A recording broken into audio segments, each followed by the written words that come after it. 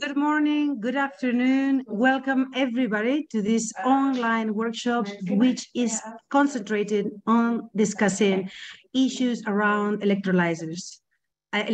So most particularly, this one is called Scaling Up Electrolysis Technologies for Electrolytic Hydrogen Production, as you know. So you've all signed up for it, so you know what we're doing here today. But before we actually begin with the first session, and believe me, I don't like to delay those things very much. At the most, we're going to be spending here a couple of minutes explaining the basics so that you understand how it's going to be working today. Today is going to be quite a long online session. It's going to go for about 3 hours, and we're going to cover a variety of topics, starting with first markets. So as you can see there on the screen, session 1 is going to be about global electrolytic. If you go back, please, for me. Okay, so the first session is going to be about markets, and we're going to be talking about global electrolysis capacity. The second session is actually going to be talking to the technologists themselves, and we're going to be going through the different companies and what are they working on at the moment, what is the availability, what is the sort of the price, what do they hope the time delivery milestones, and so on and so forth. The third session, we're going to be talking about R&D and future technologies that are currently being researched. And the last session is going to be on bankability and financing. Okay. So first of all, I'd just like to, once that you understand the structures, introduce myself. My name is Belén Gallego, and I work for ATA Insights. We are the organizers of the RENMAD events, and we're going to have a RENMAD USA event in Las Vegas in July, which I invite you all to join. But today I'm going to be privileged enough to be able to talk to all these experts about all of these issues in the electrolysis industry. So first, what I'd like to do is for you to meet the experts that are going to be talking in the first panel so that you can get to know them a little better if you don't already. So Pablo, please, if you could introduce yourself for the people in the audience. Yes, with pleasure. Thank you, Belén. So my name is Pablo Ralón. I work at IRENA, the International Renewable Energy Agency. I'm part of the team looking at the trends, global trends in renewable energy costs, and also for what we call at IRENA the enabling technologies, such as electrolyzers for hydrogen production and electricity storage, among other stuff as heat as well. Thank you. Thank you very much, Pablo, and welcome to this webinar. Next, Peter, please, if you could introduce yourself. Sure, thank you. My name is Peter Marin. I am a senior research analyst with Guidehouse Insights. I lead our low carbon technology and fuels division. So hydrogen is our primary focus, but my group also looks at other alternative fuels, including biofuels, e-fuels, ammonia, and some decarbonization solutions like CCUS. I came to Guidehouse about 2 years ago after about 20 years of business journalism as a reporter and editor covering the energy markets, most recently with S&P. In that capacity, I covered all facets of the energy market, from oil and gas to, carbon emissions credits and, you name it. But I just want to say thank you to ATA and to my fellow panelists and to the viewers for joining. Thank you very much and welcome, Peter. And I'm looking forward to working with you also on other things, because we'll definitely be following it out with e-fuels and other bits and bobs. So Pedro, next, if you could introduce yourself. Yes, hello everyone. My name is Pedro Raposo and I am representing AFRI. I'm working as a director part 2X, chemical engineer with a background on hydrogen for over 15 years, where I've been involved as different roles, from everything from R&D, project management, up to a development of proof of concept studies within green steel and e-fuels. So I'm really happy and looking forward to this workshop. Okay, so thank you very much. So today we are actually focusing, as I said, on the electrolyzer. We do a lot of these webinars and workshops, so you're welcome to attend them all. They're free to attend, and you can learn a lot of insights into this industry. But today, the electrolyzer is our focus. So the way that we're going to be doing it is, first, you're going to get 3 presentations from Pablo, Peter, and Pedro, and then we'll take questions at the end. Now, to send questions, I please ask you to send your questions through the Q&A box at the bottom, because they're easier to manage. And if you're on YouTube, that I see there is a few people in there in YouTube, please also like us so that we can send you more videos next time. send them through the chat and we'll bring them in, okay? And we'll take them at the end, okay? And yes, there's been a lot of questions about this. We are recording the session and the materials and the recordings will be available thereafter. So if you can only stay for an hour, 2 hours, or 3 hours, all of it will be available and you'll be able to share it with your colleagues. So without further ado, I'd like to invite Pablo to please put your presentation on the screen and we'll begin. We'll get this rolling. And I'm looking forward to receiving all of your questions and, beginning actually to learn more about this mighty component that we all have to learn a lot very, very quickly. Okay, Pablo, perfect. We can see it. So go right ahead. All right. Like I said, a pleasure to be here with you guys. I'm going to talk to you a little bit about the cost trends and investment trends for electrolyzers. So I'm going to take a little bit of the global view and then let my colleagues dig a little bit deeper into the markets. But first, before we do that, maybe a little bit of context, or actually why this is so relevant, right? Of course, we know we need to reduce emissions. This is just some of Irina's views on how much do we need to reduce. By 2050, there needs to be a reduction of around 37 gigatons of CO2. And now, of course, most of it will come from the contribution from renewables. Efficiency, of course, energy efficiency is very important. And electrification of the energy system will just continue to be ramped up. And of course, hydrogen will play an important role in this and in other aspects of the decarbonization goals. So we need to look at a little bit deeper into what the role will be for hydrogen. It's still quite uncertain. So there are lots of different ways and opinions around this, but we'll look at some of those aspects now. In terms of how much electricity will be needed for hydrogen, we have some estimates here from our World Energy Transitions Outlook analysis from Irina. So we know that we estimate that by 2050, around 20,000 terawatt hours will be needed just to produce green hydrogen. So this is about more or less the current global consumption currently, right? So just to give you a ballpark figure of that. So a lot needs to happen to get there.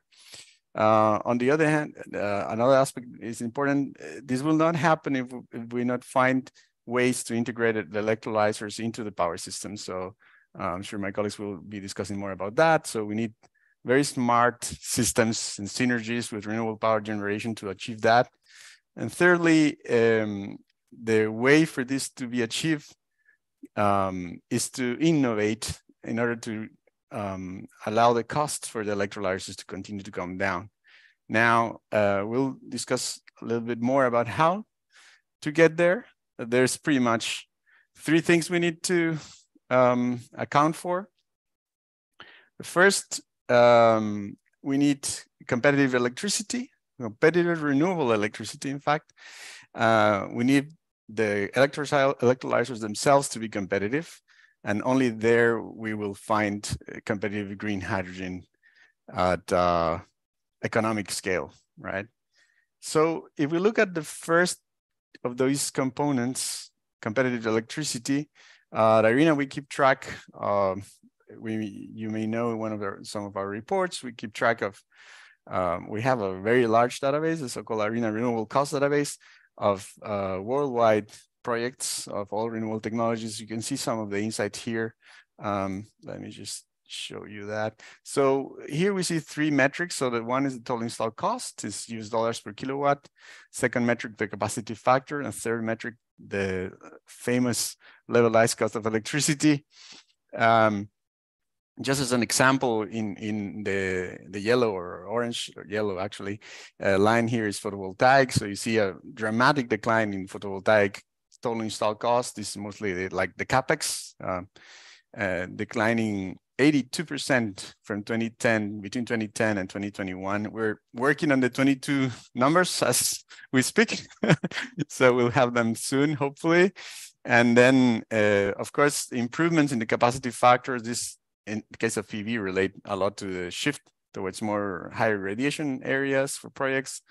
And you have seen how this has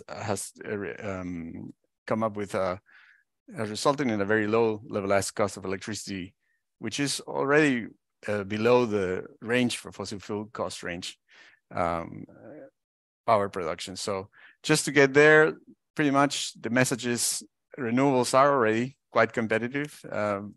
In fact, in 2021, we estimated that at least 73% of the whole new utility scale capacity in the world costs less than the cheapest fossil fuel option. So we see continuous declines.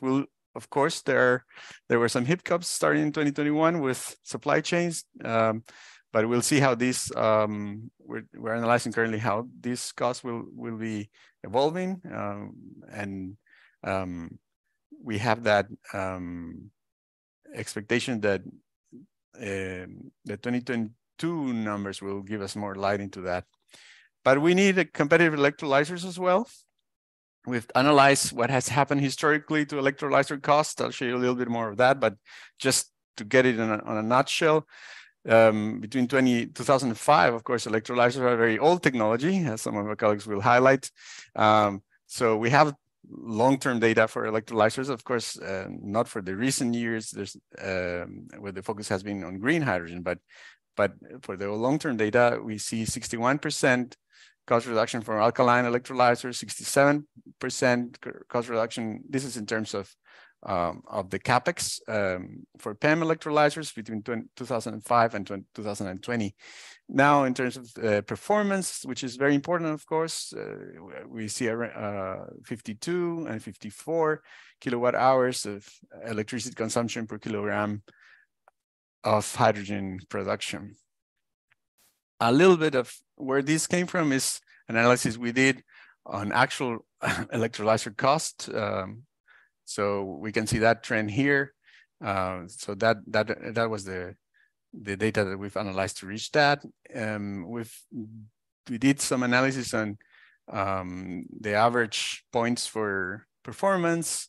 These are evolving now very rapidly, and the efforts are being placed, and lots of efforts are being placed, and we'll talk about in the other sessions more about R&D, of course, and innovation that is going on. But just roughly speaking, important things here are the AEL systems are, alkaline systems are 52 kilowatt hours per kilogram of hydrogen. And the difference between the system level and the stack level is quite pronounced for AEL, whereas the more simpler systems, PEM, the difference is not so pronounced. So I'm sure there will be more insights into these developments in the technology sections, but I just want to give an overview. And of course, then if we have these two elements, we can then think of green competitive hydrogen. This is just showing a view of that. So it's on the, what is depicted here is the cost per production of kilogram of hydrogen. There's pretty much two scenarios that are depicted here. One is with quite relatively high electricity price of $65 per megawatt, and then with lower electricity prices, which are now more realistically actually becoming more and more the actual norm, around $20 per megawatt hour. So you can see there the differences in the range is just given up by different costs of capex for the electrolyzers, so 650 and to 1,000. This provides a little bit of a range. You can see that between 2030, 2035 already, with low electricity, green hydrogen is becoming extremely competitive against fossil fuel range options, right? I won't go into the details. You can find some more details in this report called Green Hydrogen Cost Reduction. Then again, how to get there? What needs to happen to achieve lower electrolyzer costs? First, as mentioned, there needs to be innovation. There needs to be scaling up of the manufacturing. This is still happening, actually starting to happen now. Scaling up of the modules, and then learning by doing, also learning effects from experience. As with other markets, of course, and with other technologies, we've seen similar cases for PV, for example, in the past, and this cycle is also similar for the development of the cost for hydrogen electrolyzers. But maybe just to get a little bit on the details.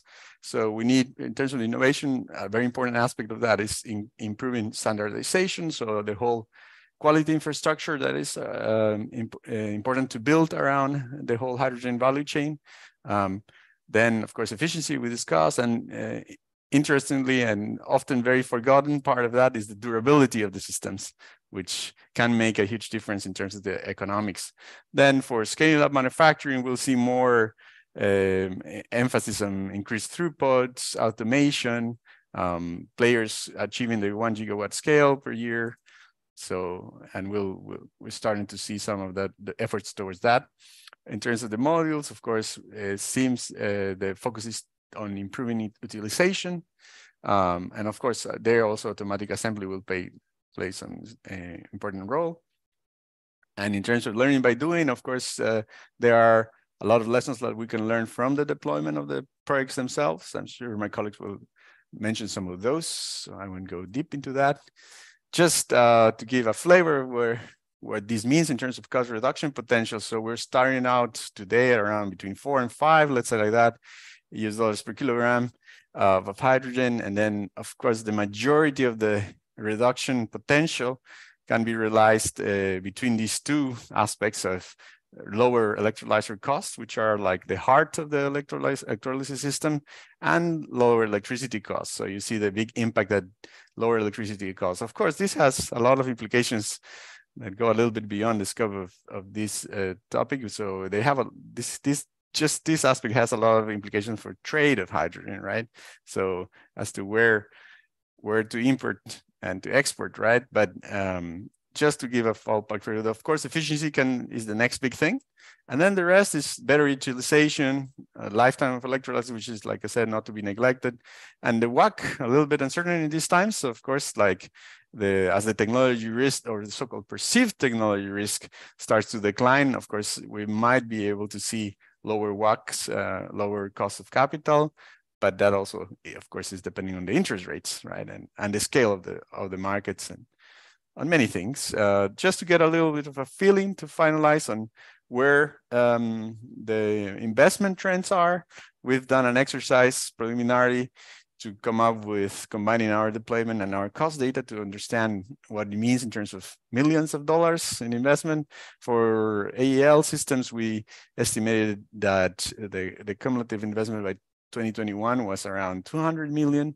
Of course, lots of that was you see here, this is showing the actual yearly investments, and this is showing the cumulative investments. So you see here, this is China, which added 152 megawatts in 2021. So of course, that's contributing a lot in the case of AEL. For PEM, it's been a little bit more mixed, but also Germany is the green bar here, has been really increased deployment in 2021. So the investment cost, total investment is by 2021 is around 155 million. So you notice that, please, the scale's a little bit different here, so not to be compared this way. So just to get a feeling on that, of course, we're working on more detailed analysis around investment and capacity trends and both costs. So Arena is doing actually a lot of work on all sorts of aspects of the value chain, which I'd be happy to share at some other point. But I leave it at that. I pass it on to the colleagues. Thank you very much, Pablo. How interesting. I wonder whether we can start considering ourselves either alkaline people or PEM people, like Apple and Android, and take it from there. Every time I ask the question, no one wants to answer, so I won't ask it here. But it seems like to be two schools of thought almost. So next, Peter, you are up. So if you want to show your screen, there is a few questions already for you, Pablo, and more general for all of the panelists. So if you want to take a look at them, and then perhaps we could at the end take some of the more sort of complex ones. Peter, good to go. Great. Can you hear me and see my screen? Yes, we can see your screen. Great. And we can hear you. Go awesome. Right ahead. So again, my name is Peter Marin. I'm with Guidehouse Insights. So I'd like to talk a little bit about the expected trajectory of the electrolyzer prices. What's driving the values, some of the market trends we're seeing, and who are some of the biggest manufacturers to watch. I prepared a few slides. Some of them get pretty dense, so I'll do my best to highlight the most important points. So I'm going to start this first slide with a caveat, because this chart on the right came from a report that I wrote around this time last year, maybe a little longer ago. So, a lot can change in a year, and a lot has changed in the past year. And I think that that's probably one of the first points I want to make, which is that the electrolyzer market is still really nascent, and it's not something you can learn and walk away from. You kind of need to keep your finger on the pulse of the market, because things can change so quickly. And for instance, just in this past year, I mean, we've seen the start of the war in Ukraine, inflation, commodity price spikes, various supply chain issues have gotten worse, and there's been new legislation in the U.S. and Europe, really big legislation that could kind of, move the needle on what we're talking about with electrolyzers. And then, those are the outside factors. There's also changes that occur for the electrolyzer manufacturers themselves regarding production costs and timeline targets. So, we at Guidehouse are probably overdue to update this pricing model that you see here. But for now, it serves, just fine to illustrate my point, which is that, we at Guidehouse, are of the view that electrolyzer prices will continue to decline for all technologies over the next 10 years. Obviously, some will fall at a faster rate. Some of the key drivers, as Pablo, kind of alluded to, is new technologies and technological advancements, the automation of manufacturing, which is already starting to happen, standardization of designs and products, the learning curves, the learning by doing, and of course the economies of scale. They're all big factors. When we look at different technologies, solid oxide is currently the most expensive technology, as much as 3 times more expensive than some of the other designs. This technology will most likely remain the most expensive through 2030 because it's got a very complex nature, and it operates at very high temperatures, and all that adds to the cost and the cost of parts and materials. But this technology will also see the largest price decline. We're forecasting a decline in solid oxide electrolyzer prices of about 48% between now and 10 years out. Prices probably won't fall quite as hard or fast for some of the more mature technologies like PEM and especially alkaline. As Pablo showed, some of these technologies have already seen cost reductions of 60% over the past 15 years. So they've been around for a long time, so they've already realized a lot of their learnings and cost savings. The PEM and alkaline are already among the cheapest electrolyzers out there, but we still expect prices to fall by about 35% for both of them between now and 2030. The AEM there you see is the anion exchange membrane, which is a fairly new design. It offers the flexibility of PEM without the need for the precious metals. It still needs a lot more research, but it could very well be the cheapest electrolyzer design by 2030. Moving on here on the next slide, I'd like to get into some of the drivers that'll help reduce the prices for electrolyzers. As part of my report last year, I looked into the learning rates and found that electrolyzers could see learning rates of 15% or better, even as high as 20%, according to some literature, which is, that's still well below what the solar industry saw over the past 10 years. You'll see on the right that learning rates also depend largely on the electrolyzer technology type and component. Today, most electrolyzer deployments are custom designs. The lack of standardization can bring delays and other challenges that ultimately inflate prices. But as capacity starts to scale up, manufacturers will gain important experiences, which could lead to the standardization and optimization of their designs, which in turn could ultimately lower prices. And economies of scale are also really worth noting. Both the manufacturing rate and the module size, both of them matter. It's estimated that the cost of to manufacture a PEM stack could drop by as much as 50% when they're being produced at a rate of 1,000 per year or greater. Most electrolyzer units today have a capacity of less than 10 megawatts, but as the project capacities eventually approach 1,000 megawatts or giga projects, what we're talking about is really kind of loading up a lot of different electrolyzer units to a single site and using a shared balance of plant. But when you take that giga project approach, it's estimated that stack expenses could fall by as much as 75% when you compare it to the megawatt scale projects we're seeing now. There you go. This slide just flags a couple of trends we've been seeing in the market. We expect the Inflation Reduction Act in the U.S. To really accelerate the deployment of projects across the U.S. We're also keeping a very close eye on critical minerals such as platinum and iridium. Any rapid deployment of electrolyzers, especially PEM, could lead to a material shortage. So we're also keeping a really close eye on the ability to recover some of these materials from end-of-life electrolyzers or other equipment that could potentially alleviate any potential material shortfall. Towards the bottom, we see, actually in the grid up there on the top right, we see Europe is an early mover of the hydrogen economy. No surprises there. But the IRA, the Inflation Reduction Act in the U.S., could be a game changer. It could put the U.S. in pole position to take the lead. We're also seeing very high growth potential for the Asia Pacific market, mostly in the second half of the decade. I might be running a little short on time. You can tell me if I am, but okay, I'll be probably time, Peter. Okay, yeah. I should be pretty brief on these next two slides. This one, again, Europe is out to a quick start. According to our own hydrogen electrolyzer tracker at Guidehouse, we see about 500 projects, a little over 500 projects have been announced in Europe. And to kind of put that in context, that's twice as many as the rest of the country have in the queue combined. So Europe is definitely out to a very quick start.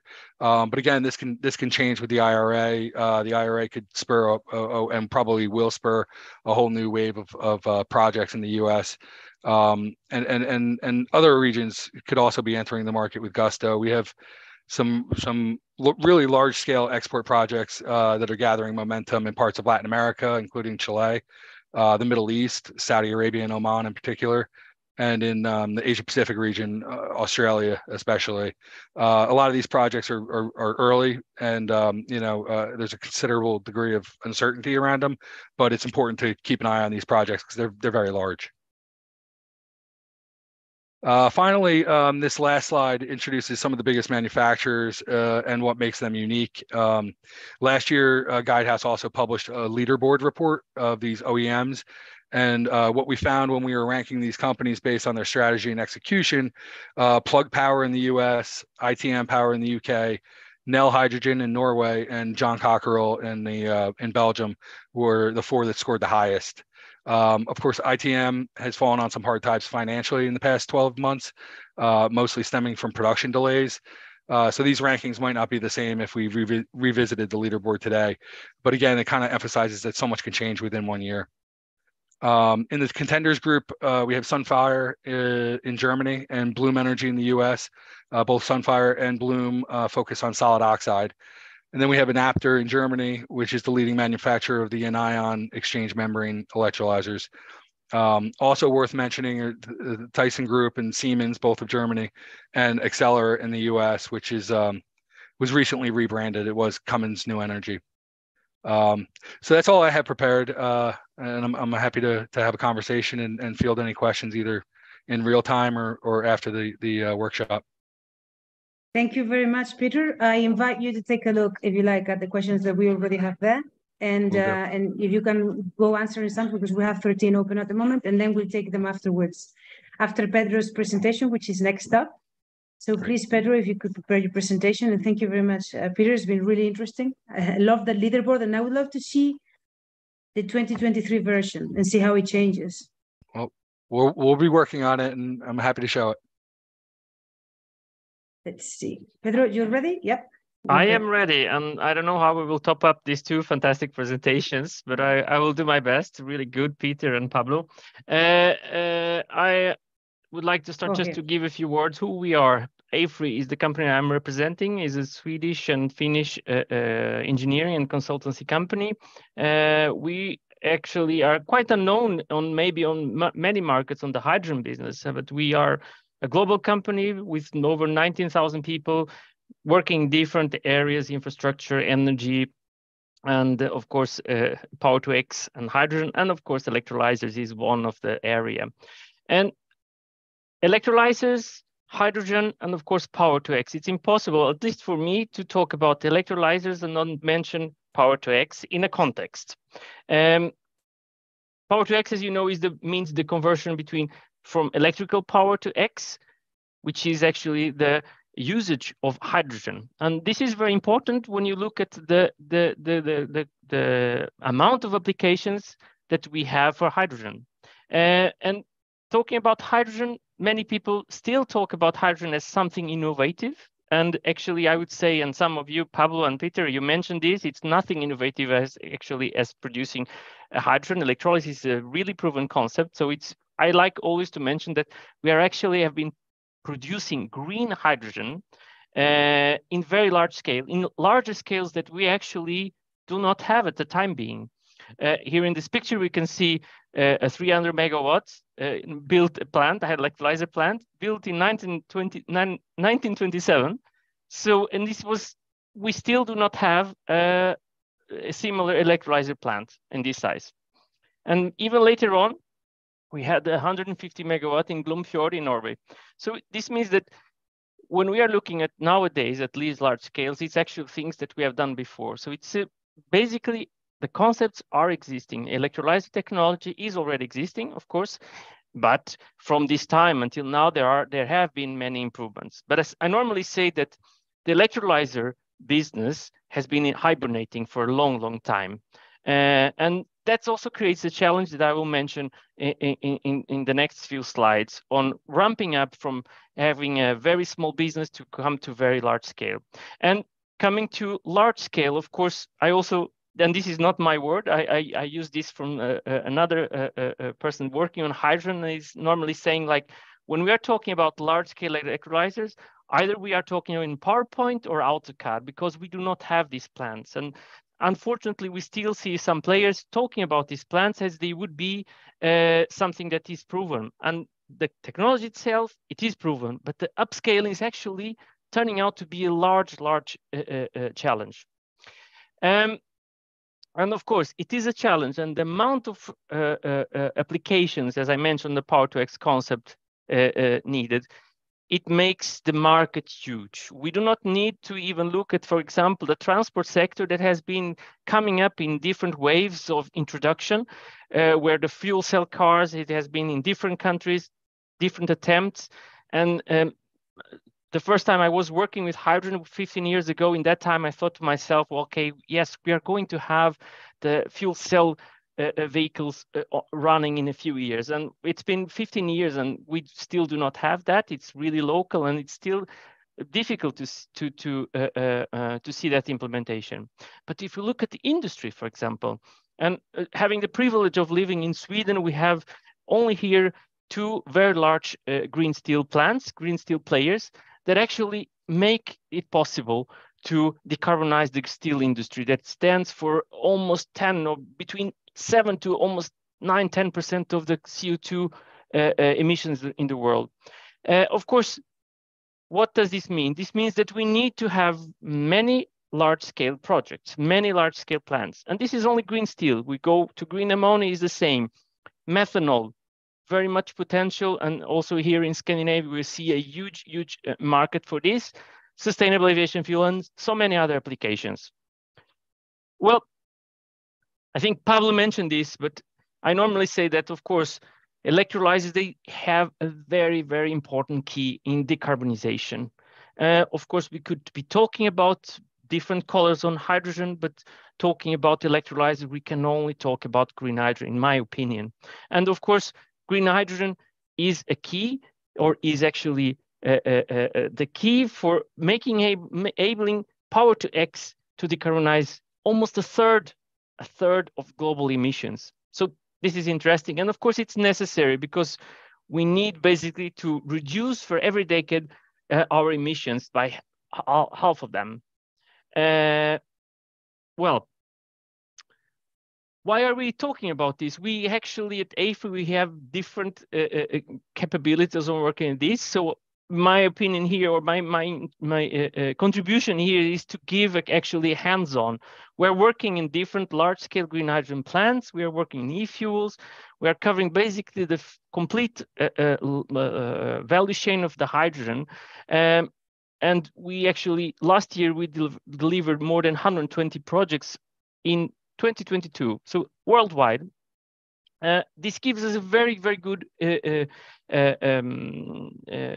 reference to analyze what challenge we have and what would be the best strategy to optimize large-scale and Power-to-X hydrogen plants. Well, there is these few very simple steps.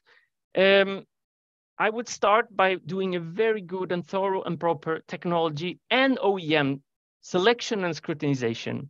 We see that, for example, we see from our perspective that technology suppliers, OEMs, are having a lot of troubles to deliver in time, to deliver actually to everyone.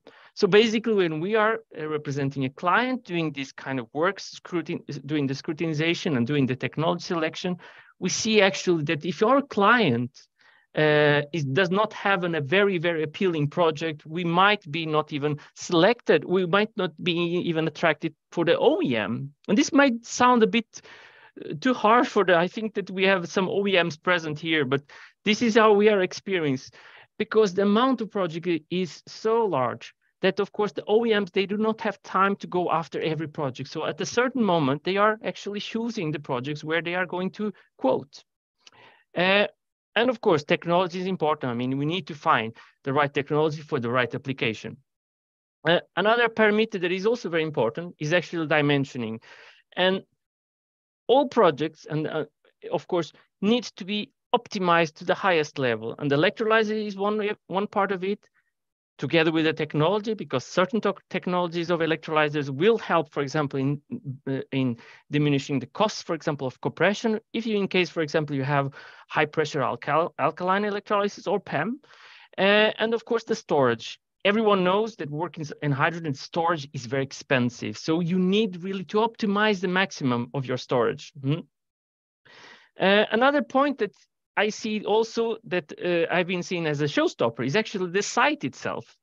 The site that you choose for your project is very, very important.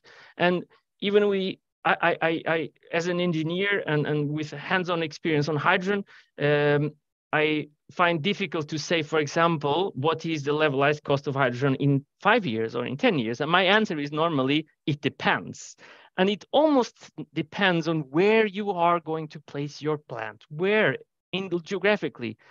I cannot see that electrolyzer or the levelized cost of hydrogen or the capex will be the same if you consider a site in the northern part of Sweden or in the southern part of Chile. So there is parameters that are very, very independent. It can be even a showstopper. For example, looking at permitting. Some areas of the world, you do not have permitting, for example, for use of the water and the utilities also. And of course, as some mentioned, renewable energy sources.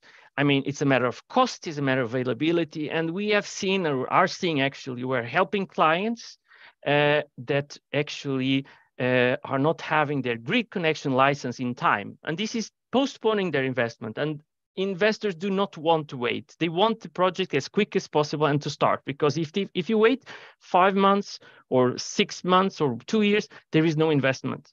So these are I think the parameters that should be addressed. And going to my last slide, I know the time is just about to run up.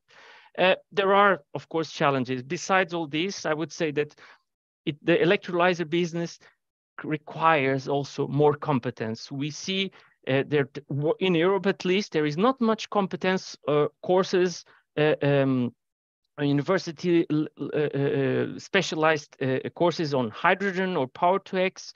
I think now there is a new trend coming because some countries are actually investing on this, especially Italy and Spain. We see also here in Sweden, we ourselves at AFRY, we are working together a lot with different high schools and with universities to try to promote this by offering, for example, master's thesis students to make their master's thesis with us so that we can quickly integrate them in our projects that require a lot of resources. We also see that, of course, when we do not have large-scale electrolyzer plants worldwide, how can we have much people working with this? I mean, it's impossible. You saw the pictures on the old plants in Norway. It's many, many years ago. The availability of electricity is also a showstopper. We see, as I mentioned, water, part of the utilities. I mean, remember, potable water is a scarce source. I think that there are some countries that are really looking at very large scale electrolyzers because they have a lot of renewables, for example, from solar, but they have very, very scarce sources of water. And this could be very controversial that you would build, for example, large scale desalination plants for producing water, highly pure water for this when people are actually not having drinkable, potable water. And of course, the last, and this is actually the hot topic for today, it is large-scale electrolysis. It is a challenge for this implementation of projects. As I said, there aren't electrolyzer plants over 300 megawatts that have been built yet. Like I say, PowerPoint to AutoCAD. And we see also another trend that has actually, from my experience, is that when talking to different OEMs, we see that the electrolyzer costs, or let's say the price of the electrolyzers is decreasing or will decrease because of different optimizations, because of the large scale production. But actually what we are seeing is the other way around. We are actually seeing that the demand is so big, the demand is so large, and the supply is actually so little that the prices are actually increasing. And I think that this trend will hold for some time until all the large scale facilities, manufacturing facilities will be up and running. And then I think we will see then a trend of a decrease on the prices. Thanks for listening, and I'm happy to answer your questions. Thank you very much, Pedro. And also to the rest of the panelists, these have been great presentations. And I think we've heard a little bit of all of the aspects of the supply chain. We started with renewables in the big picture, then we went on to players, and people who were working in the supply chain, and then also we've looked also at what we do with hydrogen thereafter, and the possible industries there are. So I think we've covered most things. There are a bunch of questions, but before that, I just wanted to ask a couple that I think are important questions that we need to discuss.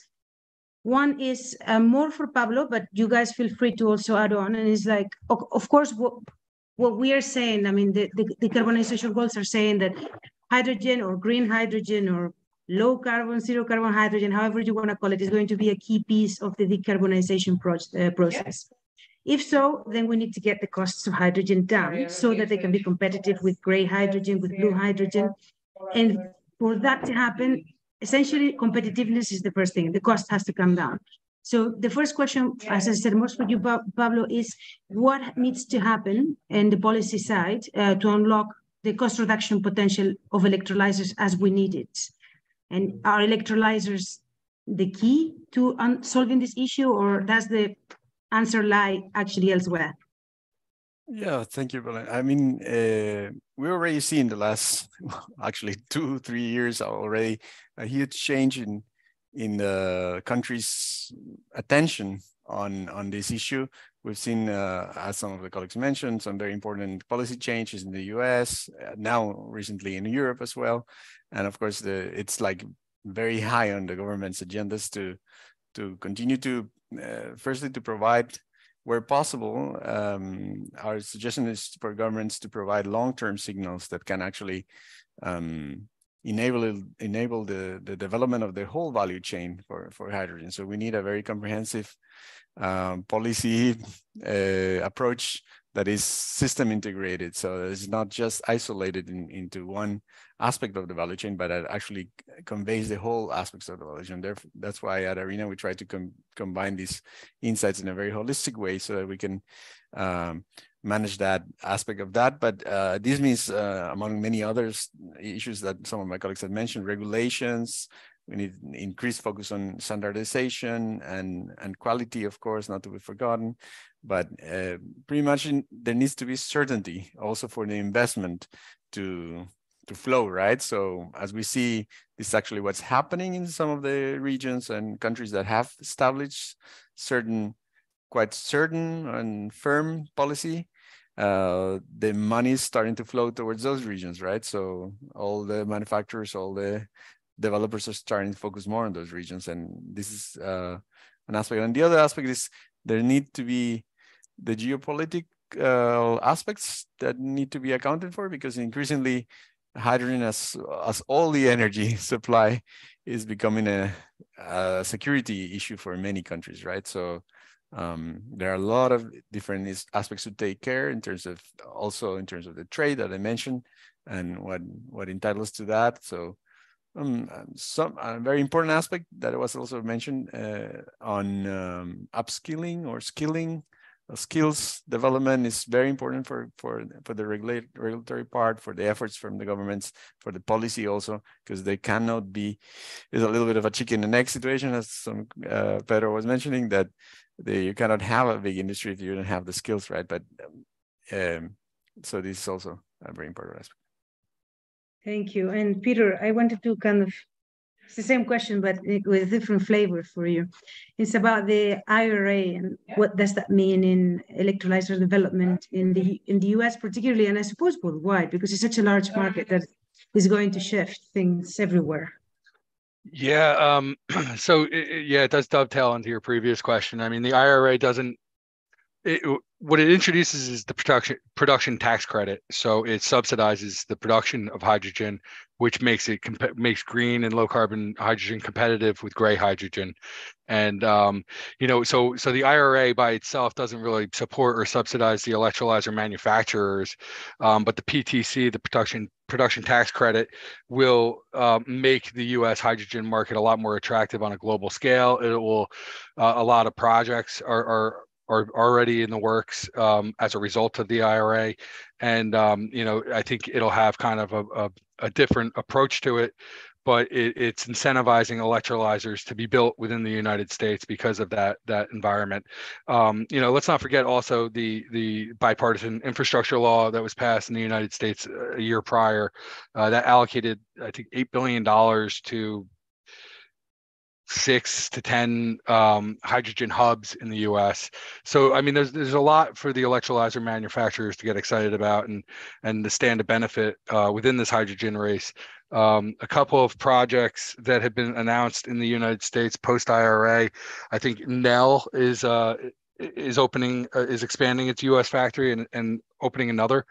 Hydrogen Pro is planning a 500 megawatt factory. Elo H is a startup that is focused on an ion exchange membrane. They've announced 2 factories. It's a startup, so low confidence there.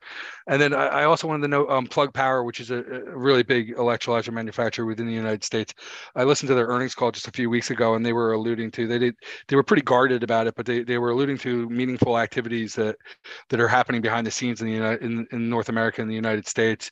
And they kind of suggested that they'd have some big announcements to make their own later this year. So, I mean, I think the IRA, it does it a different way by kind of subsidizing the production of the fuel, but it'll have a similar effect to kind of give uplift to the electrolyzer manufacturing as well. I mean, if anything, what is done is like so many firms are actually investing into this area, to produce electrolyzers. However, I do have a little bit of an issue there and Gary here asked this question actually he says, the component supply chain is an issue as the ramp up happens to be between 2025 and 2030. We kind of need it to be early, right? So what is happening with this, I guess this phase, we're working we're being really we're not working in the same timeline, so to speak. So how do you guys see this happening or, progressing in the next few years? Can we hit our targets for 2030? If I could answer that, I think it is possible, but it's going to take some effort. And I think getting back to what Peter said with these announcements of different factories that are being planned, and I mean, to give a perspective of the amount necessary of electrolyzers and to where we need to achieve, if we would be talking about, for example, looking at, you mentioned Hydrogen Pro, I think, that has plant capacity of 500 megawatt. It means that a 500 megawatt plant capacity means that it could only deliver 500 megawatt electrolyzers in 1 year. This is like the threshold for delivery. When we look at one single project, okay, for example, for a green ammonia factory, to replace a gray to green ammonia in an average size, I'm not going to talk about the very large scale. We're talking somewhere between 500 and 1 gigawatt electrolyzer capacity needs. One project. So I don't know how many factories or how many gray ammonia factories there are in the world, but I understand that the number is very large. So that conversion is basically impossible to achieve in a few years. This is, of course, is a ramping up, and of course that we are talking about one single supplier. It is possible to achieve, but I don't think that we need to take in a few phases. We normally recommend, for example, when we're talking in project planning for electrolysis plant, in splitting actually the electrolysis plant in 2 steps, and this is actually to avoid the problem that we come into contact with suppliers that cannot deliver the complete plant. So you are actually splitting the delivery into plants. For example, if you have a 500 megawatt, there could be a good suggestion of implementing first a 200 megawatt in a first step and then a 300. And again, this connected to the fact that we do not have competence. There is not enough trained personnel for operate these plants. So why not do it in 2 steps, involve the company that is developing this in the construction, in the engineering, etc. So I think this could be a good strategy. Thank you very much. So we have a few minutes. So I'm going to ask you if you want to answer any questions specifically, take a look and we can answer that later. But I did want to ask you a question that is important, I think, about markets. Often when you look at a new technology or a new area, and I understand, Pedro, that this has been going on for a long time. You know, the electrolysis is an old technology, but so are electric cars. You know, they're also an old technology that kind of somewhat survive there in a very small, like thread line, right? And now we're revisiting and we're saying, okay, we want more of this. At the beginning of a technology, you find a lot of different options, you know, they kind of compete with one another. And then over time, there is like a very heavy, usually technology consolidation. So if you look, for example, at the wind industry, you had like the turbine with the 3 blades, and 4 blades, 5 blades, different. And then eventually they all kind of standardized into one. Do you see this happening here, or are these technologies different enough and they attend to different parts of necessities, I suppose, of brand designs enough that we could have a number of technologies at the same time? I think, yeah, of course, we have already a few number of technologies. I think it were mentioned both the alkaline and the PEM, and within alkaline you have atmospheric and pressurized. So you actually have different ways of choosing your electrolyzer. There are some emerging technologies. I like to talk about this OEC, the solid oxide electrolyzer cells. I believe actually that they have very, very strong potential. And I think that in the future, we will see in a very long-term perspective, we will probably see a solid oxide electrolyzer cells being adapted to current alkaline plants. I think there are some companies looking at this. And I think that could be like, you know, not step 2, not step 3. I think we're doing a step 10 in the future. So there will be different configurations. And I think that I understand what you mean with the standardization.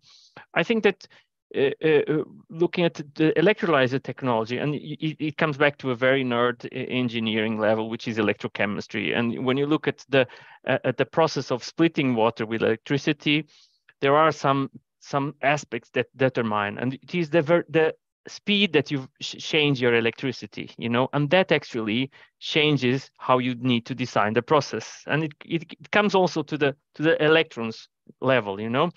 So I think that you will be having like 2 alternatives, which is like a quick and fast response electrolyzer that is more adequate for renewables, for example. And then you have a kind of a very stable profile electrolyzer that could be, for example, alkaline. So I think that these 2 groups, without knowing what will happen in the future, I think we'll have these 2 groups. But remember also that if you have a pressurized electrolyzer, you can actually have a much quicker response time. So alkaline, pressurized, and PEM, well, they will be, you know, coming a bit closer and not the same. And well, you need also to look at the amount of metals that you need, for example, precious metals to build each of the plants. You need, if you look in long term, when you have a 500 megawatt or a 700 megawatt, we are talking about 150 cell stacks that need to be recycled. I mean, we have a huge life cycle of the product to analyze in the future. That we are not even close, you know. No, I understood. I mean, that's I'm looking more for like the shorter answer. I understand there is so much complexity in this of whether, because there is two things here. One is technology for sure, you know, and you can say, oh, this one is better because, so say, for example, we don't have enough materials of this sort. And then there is the issue of markets. I mean, bankability tends to focus on one technology specifically, and we've seen this time and time again. You know, others become obsolete pretty quickly. Say thin film, for example, compared to silicon, just because it's cheaper, and then it kind of disappears. It's just not there anymore. You know, like I just wonder whether we can expect something like this. It's just not significant, if you like. So I don't know, Peter and Pablo, if you want to give me your quick answers, so that we can pass I into can the try. next. Go on. Yeah, I mean, you touch upon many things, but I mean, pretty much it's about the drivers in the market, right? So one of the main drivers is, of course, scale. Whoever achieves scale first tends to dominate the market for some years, right? Because these things take time to develop, right? So manufacturing takes time to develop. So it's often manufacturing involves very huge capex investments. So these will tend to change technology. Big technology changes will only happen in cycles, right? According to those investment cycles, right? So you cannot expect, of course, there's tons of R&D going on for all of the existing hydrogen technologies and newer ones. And of course, interestingly, like I mentioned, for Pedro was mentioning the pressurized electrolyzers are very interesting. Higher pressurized, higher temperature electrolyzers are interesting as well. So of course, trying to improve efficiency and then the response time levels. But I think generally it's all about the drivers. So is there a scale enough? Like, is there an appetite for is it a demand, right? And to achieve that scale, and is there the investment available to achieve that scale? And yeah, some other drivers, of course, are a little bit beyond the scope of the vision that we can have, but the other big ad driver is sustainability. We've touched a little bit upon materials. So what are the most sustainable ways to achieving these goals, right? In terms of materials or the recyclability aspects, right, of the designs, and yeah, many other aspects, but maybe just to mention those two. And Peter, because we are running out of time, sadly. Yeah, no, I don't have a whole lot to add there. I think Pablo really encapsulated. I think, you know, the technological advances, the innovation, you know, learning rates, all these things are important. I think when it comes to, but, you know, I think with all these different designs, there are a lot of different components and materials that go into it, and they all need to be very closely looked at. I mean, the critical minerals that go into the PEM, I think, are really, most of them only come from 2 or 3 countries. And they're not always the most stable countries. So, I mean, these things need to be considered. There's a lot of different components beyond the minerals, you know, the metals that go into these. So they're all potential hiccups in the supply chain. So you need to be paying attention to all the components. Okay. Thank you very much, guys. Suddenly we run out of time, which is a real shame because we had like 20-something questions open. I'm really sorry about this, but we just, at this time, we need to move on to the session. I'd like to thank Pedro, Peter, and Pablo, because you've been PPP, actually, 3 Ps. You've been amazing. I would love to hear about these markets. And I think this is not going to be a once occurrence. You know, we're going to be watching this market very closely because there is so much, I'm not going to say mystery, you know, but I like lack of information around it. So we're going to be focusing on it. So I think we'll see you again very, very soon. Thank you very much. I'm going to now. Bye. Thank you. Thank you. We'll see you very soon, guys. And in the meanwhile, I am going to introduce to you the second session. So now my colleagues are doing is they're changing over the speakers. Don't worry, these people that we have here, the panelists, I invite them to stay because we are now going to be talking to the actual manufacturers, the OEMs, which we have been talking about a little bit more about the technology itself.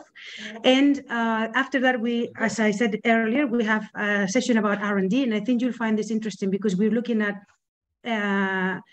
more direct ways, you know, with our membranes, sometimes with our electrolyzers, you know, how else we could convert electricity into hydrogen, or even solar energy directly into hydrogen. So there's other things that we have to look at there. And next, for the second session, focusing on the electrolyzers technologies today, we have Rasul with us. We have who is from Omnium. Here you are. We have Rohit. from Rolls-Royce. Yeah, hi, Rohit. Yes. We have David Wick from Enapter, and we also have Omar from Siemens Energy. I'd like you, as you come through, because they're being switched on, to switch on your cameras. And sadly, we did have a speaker from Plug Power who had to pull out just an hour before the webinar because of a family emergency. So it's a shame, because I think I'd like to hear also from Plug Power. But I think with 4 of you guys here today, we can have a good comprehensive view of the industry itself. So the first thing I'd like to do is I'd like to welcome you all. I think you're all there now. Hi, Omar. Hi, Rohit. Hi, David. And the first thing, I think I'd like you to please introduce yourselves to the people in the audience, that they can get to know you if you don't already. I'm going to start in the same order of the PowerPoint. So, Rasul, if you start, please, and you introduce yourself, and then we'll take it from there. Yes, thank you, Belen. Good day, everyone. Rasul Agasrani. I'm the Chief Strategy and Marketing at Ohmium. Should we also have a brief introduction about the company, or is it for a later time? No, go on. Yes, introduce your company and the kind of electrolyzers you guys do. Yeah. Yes, thank you, Belen. So Ohmium is an electrolyzer manufacturing US-based. We have more than 400 people right now with the focus on the R&D of the electrolyzers, PEM electrolyzers specifically, in San Francisco Bay in the US and in Bangalore in India. And we also have 500 megawatts of manufacturing capacity as we speak. And we saw in the previous panel, there's a huge demand in the market for electrolyzers. So we are expanding the manufacturing capacity from 500 megawatts to 2 gigawatts. I would leave the rest to the question and answer portion. Thank you very much, Rasul. Next, I'd like to ask David Wick to please introduce yourself so people can get to know you and a little bit also about Enapter. Yes, thank you everybody for attending. My name is David Wick. I represent Enapter really for the whole Western Hemisphere. I joined Enapter about 6 months ago. Just a little background on myself. I've been in hydrogen since 2015. Many of you viewing very likely are familiar with me. I started a blog on LinkedIn in 2015 about hydrogen that really kind of took off globally. So since 2015, I've worked with, I think, 4 or 5 different companies to this point, and really across the entire value chain of hydrogen, right? Different hydrogen generation technologies. At one point, I sold fuel cell technology. At one point, I sold hydrogen distribution or transportation. So I've kind of been across that entire value chain. I really understand the operators of those different ecosystems. So with all that being said, it's nice to meet everybody. Thank you very much, David, for the comprehensive introduction. Next, I'd like Rohit to please introduce yourself. Hello and good evening, everybody from Berlin. My name is Rohit Prasad.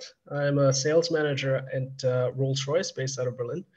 Now, if you're wondering what Rolls-Royce is now doing in the space of sustainability, electrolysis, green hydrogen, happy to get into that over the course of this. But just to give you a little bit of a hint, Rolls-Royce is divided into 3 major business units. We are active in the civil aerospace and defense and power systems.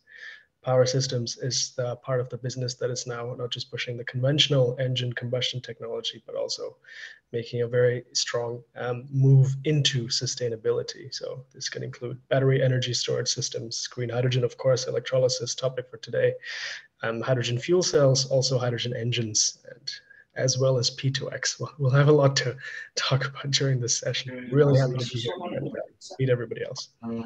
Thank you, Rohit, and welcome you as well. And Omar, last but certainly not least, how are you, Omar? Can you please introduce yourself?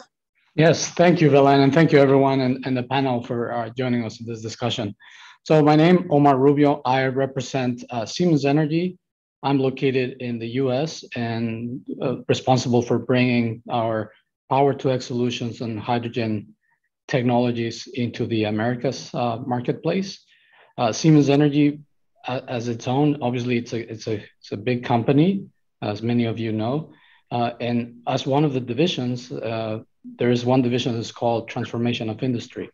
Within Transformation of Industry, there is a business unit called Sustainable Energy Systems, and that's the division or the business unit that I represent today, where we have the core technology in terms of manufacturing is the electrolyzer PEM technology, and you'll hear more about this as we progress in the discussion today.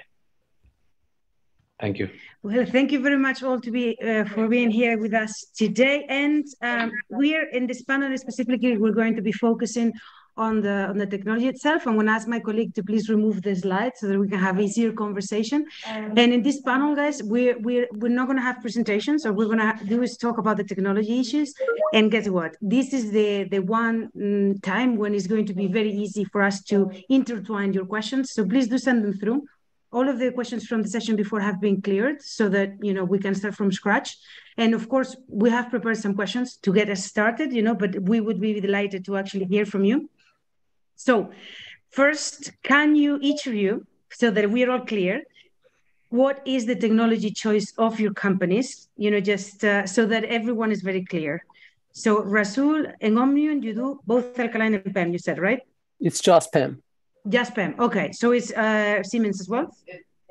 Siemens technology today in the portfolio is PEM, but we're also looking at alternative technologies. Okay. Rolls-Royce? PEM for today. Also for PEM. Okay. We're actually missing alkaline here in the end. Look at this. And David, you're AEM, correct? Yes, I represent an ion exchange membrane. We're the first company to commercialize it. Okay, so can I choose, like all of you guys are like three of you are PEM, you are AEM. Why those technologies specifically? I mean, there are three of you in PEM, so maybe one of you can take the lead. And then also for you, David, I want to hear about why AEM. Why is that the technology you guys are leading with? So who wants to take go on, Rasul? Maybe I can start, and Rohit and Omar, please help me later with adding your points.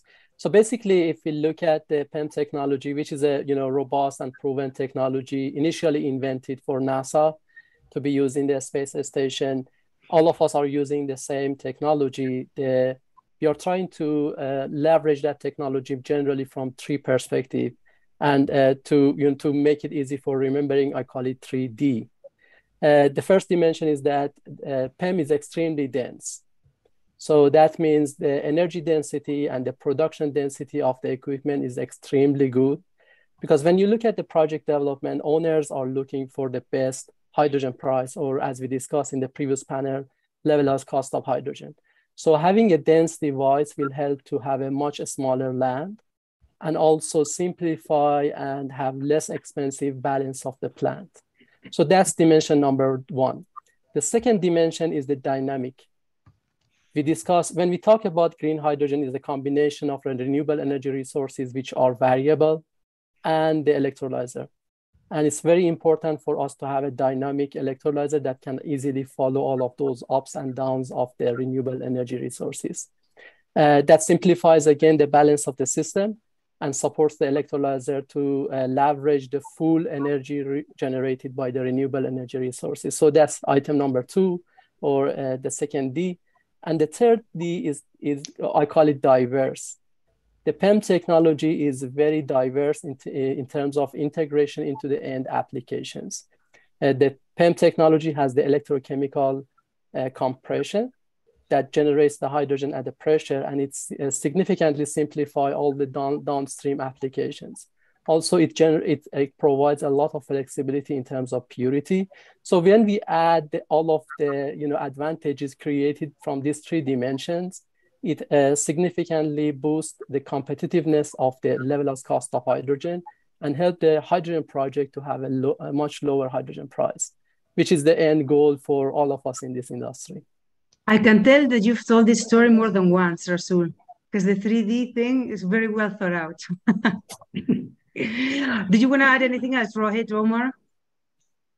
I might add maybe, well, one thing that's funny that David has to correct me afterwards, but a perspective where we take on PEM and alkaline, we think that both technologies are very, very, very good for certain applications. And it is a question really, I think, that the whole industry is trying to solve at the moment. Which are the applications that fit better for PEM? Which are the ones that fit better for alkaline? It's not too easy to say at the moment where the answer really lies. So we have invested in the PEM technology for all the reasons that Rasul mentioned. We believe that there are certain technological advantages for PEM, even if the technology isn't scaled to the level yet where alkaline is, and that the CapEx is obviously differing to some extent. But we think that's a matter of time. With scale, we can solve some of those challenges. Even after that, however, we do think that all these technologies will have a solid place in the market. The demand is there to cover really all kinds of technologies. And a point that I think David would want to have to, let's say, correct me here, I think AEM is also a kind of PEM technology, which is polymer electrolyte membrane. So actually, you have all PEM guys here today. Oh, look at that. So at least we can sell this properly, good and proper. Omar, did you want to add anything there? And then we'll go with you, David. Yeah. Yeah, so all I want to say is basically second the thought that Rohit just explained, right? I think there's a place for all the technologies. Obviously alkaline and PEM, because they're more mature technologies. That's what we hear more about in the marketplace today. But we'll eventually start having more of the solid oxide and AEM technologies into the marketplace, and they all play an important role. The market, and as you explained in the previous session, right, the market is becoming explosive. But to the point of the technology and why we chose PEM within Siemens Energy, I think the main reason is basically the dynamic, the second D that Rasul mentioned, right? It's for us from the background of Siemens Energy and coming from the power generation sector and from the industry sector, the technology pair well with us getting introduced into the market. Now, how we develop the portfolio in the future, that will basically be driven by the market. But I agree with many of you, the dynamic aspect of PEM with renewable resources, it's almost like a good match. But there is a place for all these technologies as the market develops. Yeah, thank you very much. So the bottom line here with PEM is it adapts easier to renewable energy resources, hence for renewable or for green or even electrolytic hydrogen based on renewables is a better fit, the first thing. So David, tell us about the different electrochemistry of AEM then, because someone here, Bruno, has actually pinpointed the difference between PEM and AEM is a different electrochemistry. Yeah, so AEM stands for anion exchange membrane. And so we're exchanging negatively charged anions instead of protons. Essentially, kind of to dummy this down, essentially, we don't operate in a highly acidic environment. And so we don't require those, rare noble metals that we've talked about today, iridium, titanium, and platinum. Iridium alone has went up fourfold in price the last 2 years. That will very likely continue to happen. There's a limited amount of iridium on this planet. And so with us, we're not operating in that acidic environment. And so we can replace those noble metals with stainless steel and nickel.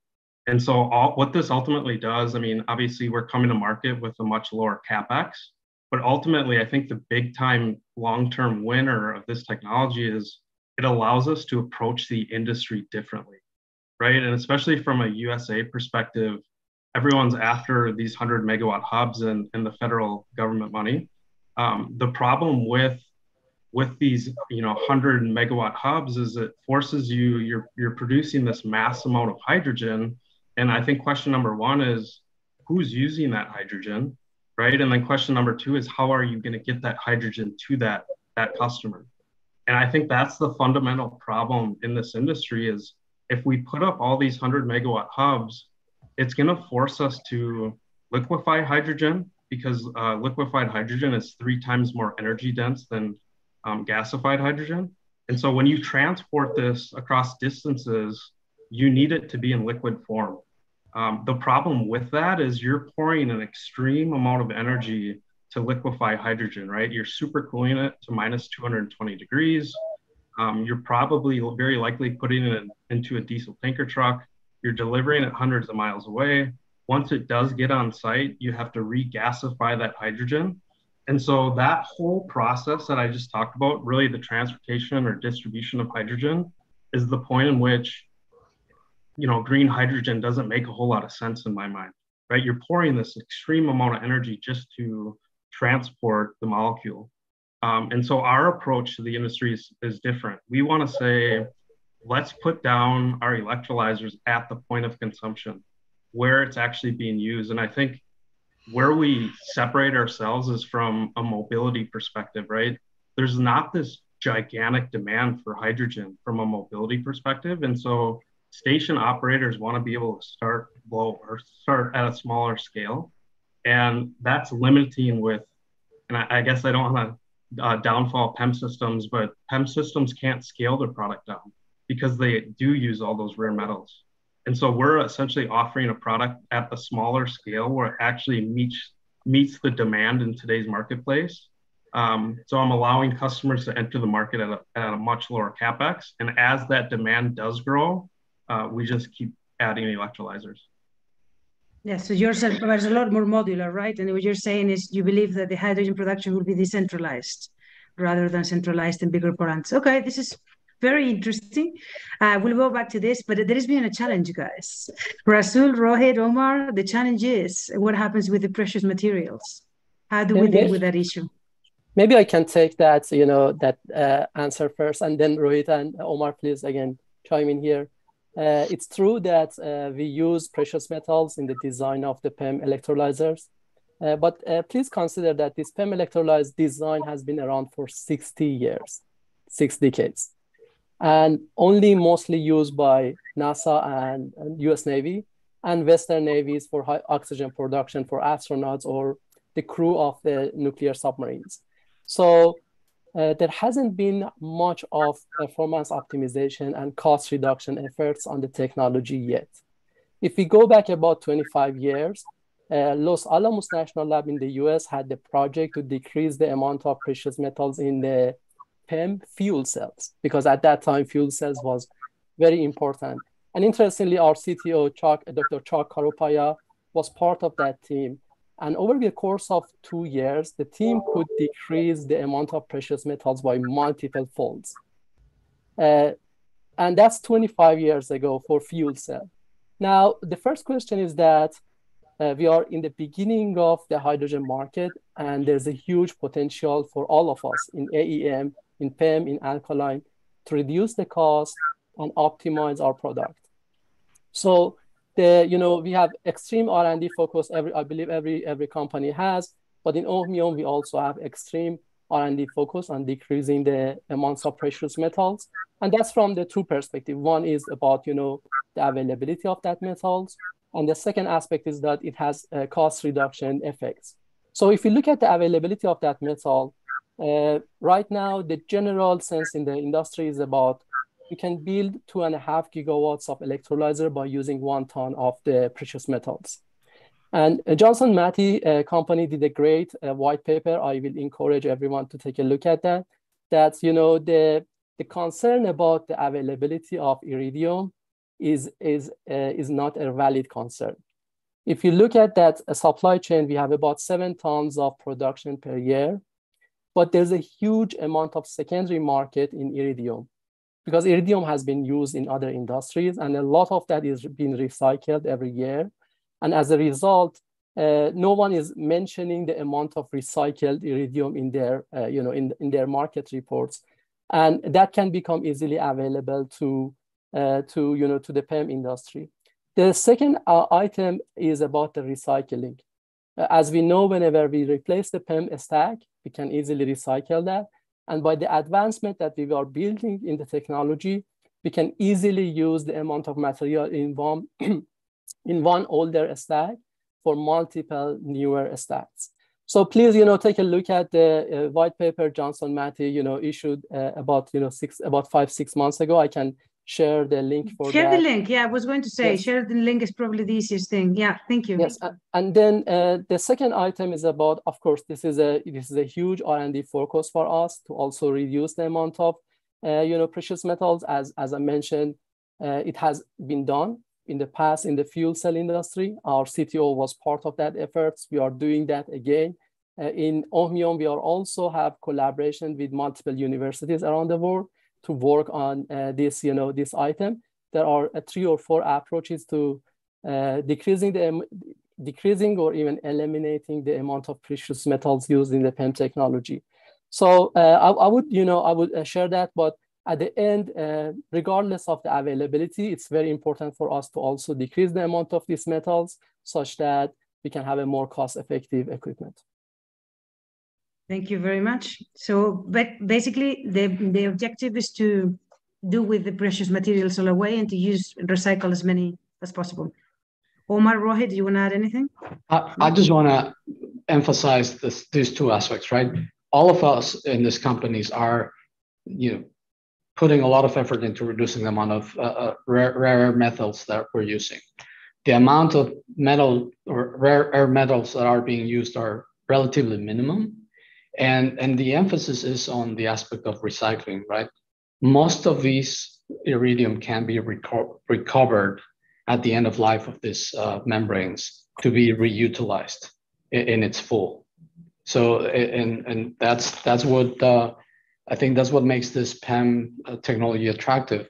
And like we said before, there's place for each of the different technologies, but PEM doesn't necessarily pose a concern from the metal perspective.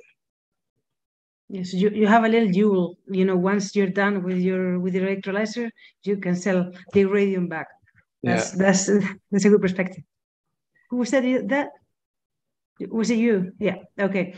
So shall we go with just a couple of the questions that we had kind of like discussed in advance? One is like the user case. Rohit, you said that there is no clear user case for one technology versus another. But like when developers come to you, and they're looking and they're maybe considering, what technology is for them, usually what do you see there are like sort of the common misconceptions or the things that perhaps they should understand better about PEM technology? I'm sending this to you. Yeah, there you go. Yeah, fair enough. Sorry, I muted myself. There was some echo apparently. I don't think that there is too much of a misconception per se. Usually there's other aspects that we have to demystify for clients when they ask for hydrogen solutions, because their perspective is actually quite clear. A client is looking to get hydrogen at the cheapest cost possible. It's not usually a case that they come to us with a preference between alkaline and PEM. And there's a few challenges, of course, PEM versus alkaline. Alkaline has been around to some extent longer than PEM has, and the scale and level of industrialization is a little bit ahead of the PEM technology. So today, the cost of the PEM certainly needs some improvement, let's put it that way. The aspects that are a little bit unclear come more from the business development, or let's say the business model side of this, right? So you could take two perspectives. One is that electrolyzers should always run base load, so 8,000 operating hours a year, and that is one of the way to bring down the cost of hydrogen in the end, to get the most out of the electrolyzer. There's also the other perspective, right? So there will be more renewables and integration of renewable energies into the grid, which will inevitably lead to electrolyzers having to be a little bit more flexible and reacting to those markets. So that's a bit of the unclarity we see going forward. And that's why I also say it will never be really one answer that solves both of those challenges. There will be cases where you will want to run an electrolyzer really 8,000 hours of the year. And there will be other cases where you want to be more flexible, serving the demands of the grid, serving the demands of the off-taker. That's kind of the discussions that we have today. Going forward, when the PEM technology does reach a scaled level of manufacturing where the cost is much more competitive to alkaline, we see the playing field level a little bit. And we see potentially PEM stepping into some of the markets that are traditionally, let's say, being dominated by alkaline at the moment. So can't read into the crystal ball, but always we say that every technology will have its place for sure. And this is, also an idea to perhaps have installations that are partly alkaline and partly PEM, again, to take the best of both technologies. Part of your electrolysis installation running a base load, while a second or perhaps a smaller part of it being a bit more flexible to the reactions. So okay, so it's a case of running the numbers and then deciding which of the options are better for you. And within PEM, just to understand, as a developer, are there vast differences in between manufacturers? Are there different options similarly bankable, similarly working in terms of the technology? How far different are they between them? And I'll open this to any of you. Rasul, go on. Maybe I go first again. So, and please, Rohit and Omar, please chime in here. So when we look at the electrolyzer design, basically there are two important aspects to that. The first aspect is the technology we select. And of course, we have PEM, AEM, alkaline, and solid oxide as a solution. And then the second aspect is that how we do the system design around that. Of course, at Ohmium, our goal is to provide the most competitive levelized cost of hydrogen or hydrogen price to the customer. And when we look at the system design, we try to kind of like borrow a page from the Henry Ford's kind of like playbook and design a standard interlocking modular units that can that's our DFX based. In other words, the design should be such that it's designed for manufacturing, so we can have a very cost-effective manufacturing and provide the electrolyzer at a very cost-effective price. The second item is designed for installation. A large portion of the project initial investment might be the balance of the plant and the EPC cost.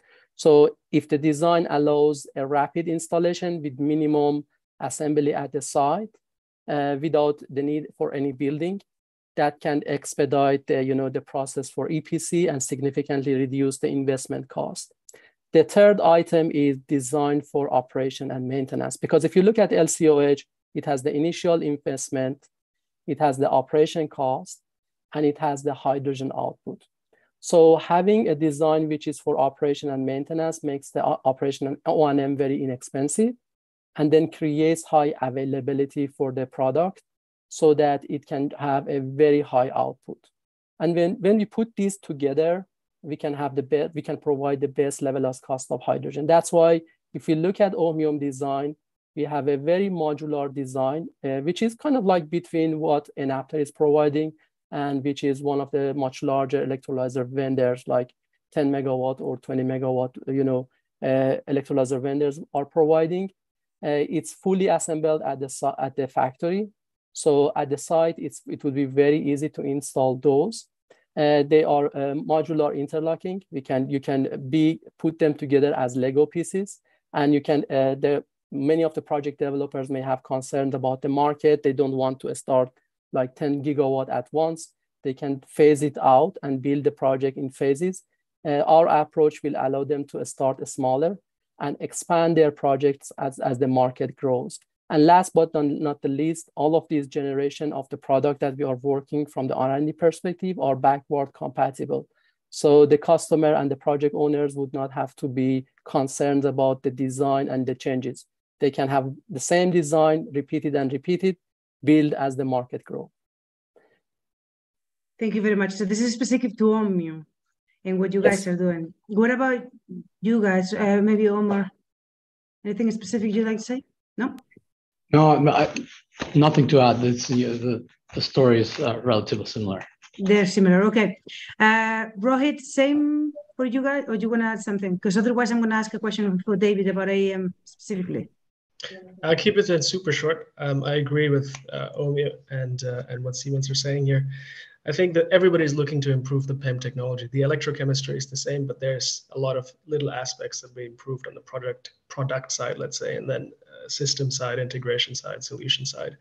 And what we see on the market is a little bit what I'd say for Rolls-Royce distinguishes us is our solutions mentality, in the sense of our portfolio that is not just looking at hydrogen as one solution to everything. We look at batteries for solutions to certain challenges. We look at hydrogen to solutions for certain challenges. And then we're really, chicken and egg is something that we hear a lot in this industry, and no one can solve that individually. But Rolls-Royce is coming with the history also from the off-taker perspective. So we have engines that are running today in the rail, marine business, stationary business, turbines for the aerospace business, aviation business, excuse me. And we can't bridge the gap alone, but we are building a vision here of sustainability that is not just one solution for everything, but rather a mix of all those solutions, starting with the production of green hydrogen, but also really investing now in the offtake of hydrogen, batteries in other cases, but also enabling our engines to run on e-fuel. So sustainable aviation fuel is a hot topic for us. Methanol for the marine business is a hot topic for us. And we see our electrolyzer aspect really as an enabler. And that's really what's needed. If we really talk about the emissions on a global scale, we have to decarbonize a lot, not just one or two industries. So I see. So you're like a sort of a circled answer, like the whole supply chain you're looking at. Electrolysis is just one of the sides of it. And David, so there was another David, but now there is no other David. So you are our David here in this session. What about AEM? What applications are good fit for AEM? Yeah, because we are a modular solution, we want to build individual small building blocks, anywhere from 0 kilowatts all the way up to, I would say probably the threshold is 10 megawatts. Currently, our building block right now is a 2.4 kilowatt product that produces 1 kilogram of hydrogen a day. And again, most customers globally are using that product as a pilot system, right? Everyone wants much larger projects in the future. However, most people can't get their hands on electrolyzers in general. And so I'm offering these companies the ability to enter the hydrogen market at a very, very low capex with a very small product. That's going to allow companies to get experience with hydrogen, because most people I talk to, their experience with hydrogen is limited. And so I think this is an initial stepping stone that everybody in North America should take to get experience with hydrogen, the different procedures of handling hydrogen. That experience, in my opinion, is so invaluable. And I think the problem, from a PEM perspective, again, you can't scale the product down. And so they're asking people to enter the market at this higher capex. And that's very difficult for these customers to do. So again, yeah, the 2.4 kilowatt, the EL 4.0, it's being used for pilot projects across the entire globe. As we scale up, so our next product that we'll introduce is a 1 megawatt system that produces 450 kilograms a day. And I think what's so unique about that product is we're simply ripping the core of our EL 4.0, which is the small 2.4 kilowatt, and replicating it 420 times. And so we've talked today a lot about scale and how do we lower the price of hydrogen in general. It's through economies of scale. And so as I sell that 1 megawatt system, it's in a 40-foot container, I'm virtually selling 420 of our stacks. We've had an enormous amount of excitement for that 1 megawatt system. We've quoted it out to over 400 customers globally. There are some customers that want 100 of those units. And so when we talk about economies of scale and how do we lower the cost of hydrogen, it's through economies of scale. And this is how our approach to the industry is different than everybody else. I could virtually, sell 42,000 stacks to one customer. That's pretty incredible, because you actually sell from one stack to just one of those containers will have 420 stacks. I mean, it's clear that like your business proposition is completely different to everything else. Like even in the sense that you guys also started with the small stacks, and now you're making them modular, larger as well. So, and for the record, I have visited a few small projects, and they all have an answer. I actually seen them. I say they look like a microwave because they're tiny. They're little boxes. So. Yeah, I always say that in my customer meetings. I always call it the microwave product because it really sticks in people's head. It's the same size. It kind of looks like a microwave. So yeah, you're exactly right. Yeah, I'm glad it's like same. Yeah, go ahead, Russell. Yeah, I just wanted to mention that, as David mentioned, one of the nice things about the PEM technology, and it might be applicable to AEM, is also the size doesn't matter from the efficiency perspective. So if you look at the gas turbines, larger gas turbines have better efficiency. But the nice thing about at least PEM technology is that the size doesn't matter in terms of efficiency. And our approach has been, why don't we leverage that and build it at a size that is easy to manufacture and easy to install and maintain, as I mentioned. Because at the end, we want to provide the best hydrogen price. And when we look at that, we didn't want to be too small. We didn't want to be too large. And that's where we came up with the electrolyzer, which is kind of like at the size of a car. And why a car? If you look at the car and the electrolyzer, there are a lot of balance of the plant, which are similar, like radiators and pumps.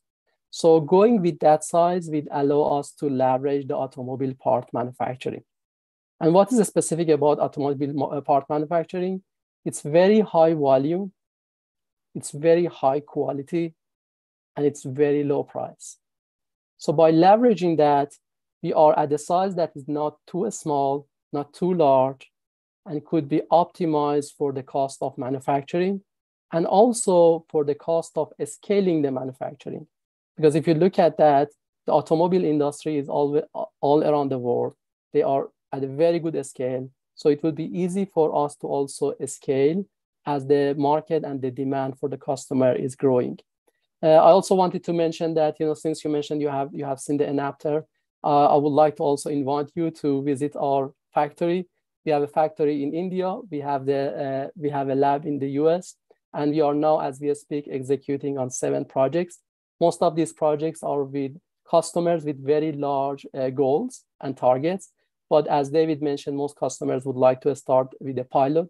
So we are executing at a pilot at 300 or 400 kW, which is a good size to start between 300 kW and 1.5 megawatts.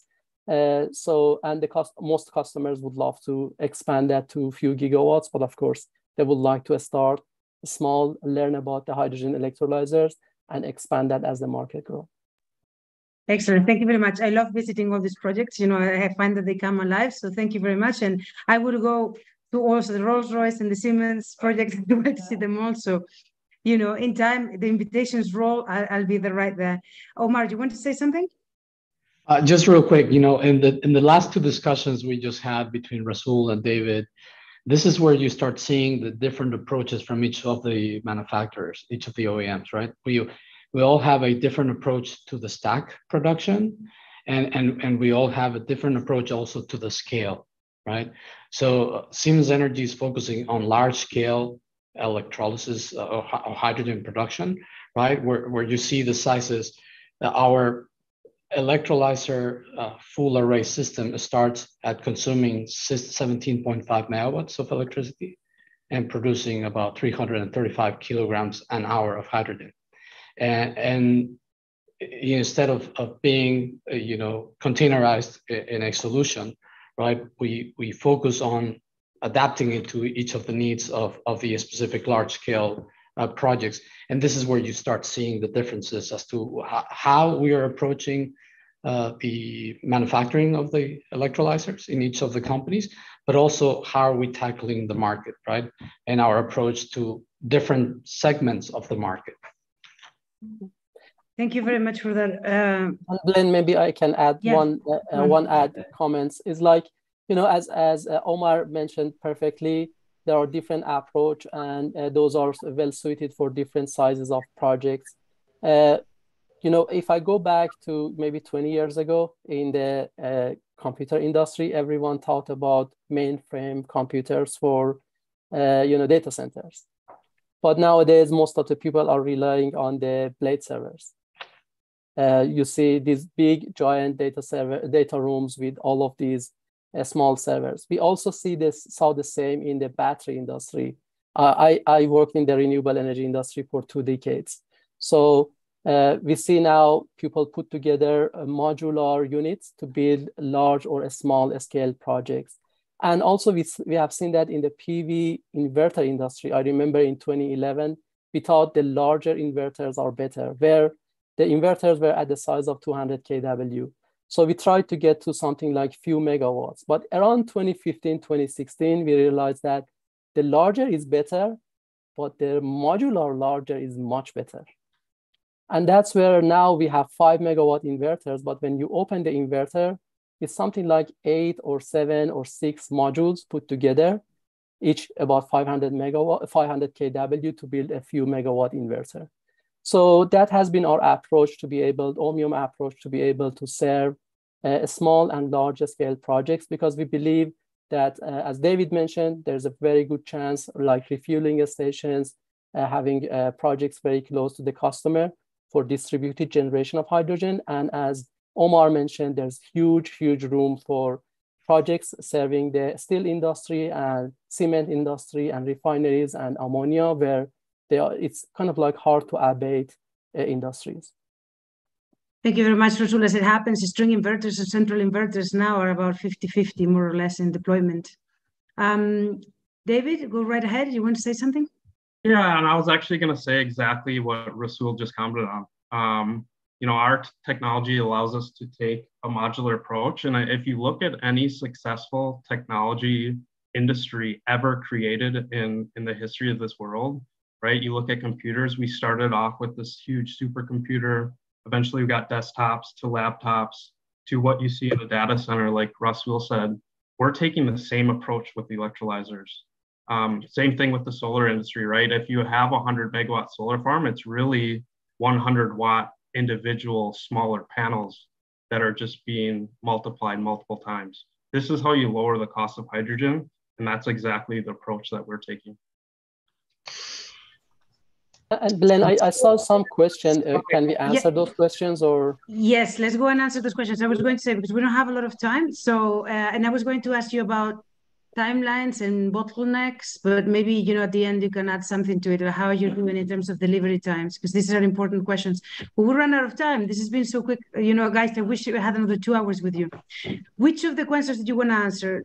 Omar, you have answered some by text, but I have one here.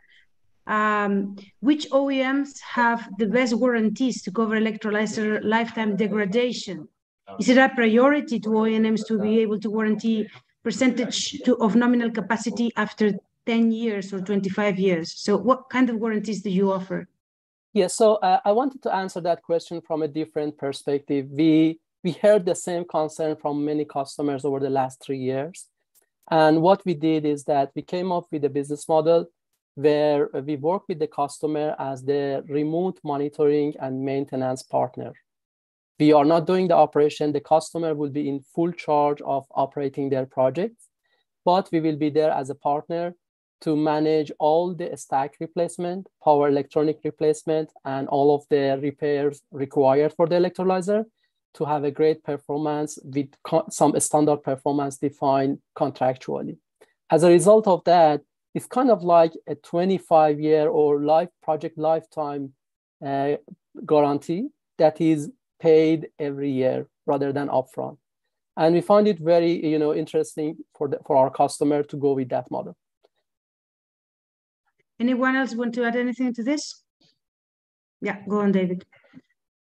Yeah, we offer a 1-year warranty. If you connect to our energy management system, you'll get an extra 1 year, and that's on these smaller devices. It's still being talked about as far as warranty on the bigger 1 megawatt multi-core. But for now, it's 1 year. If you connect to our EMS, it's 2 years in full. So if you connect to the EMS, it's different. What about Omar, Rohit? So I think the approach, it's all about the service approach that we have, right? So similar to what Rasul just mentioned, as we develop the opportunity and we understand the project in itself, we can develop in a specific service concept that is associated with being able to keep certain hydrogen production throughout a lifetime of the plant, right?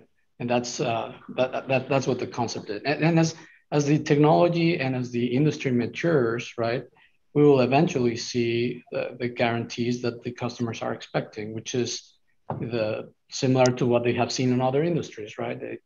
They want the asset to be guaranteed for the lifetime.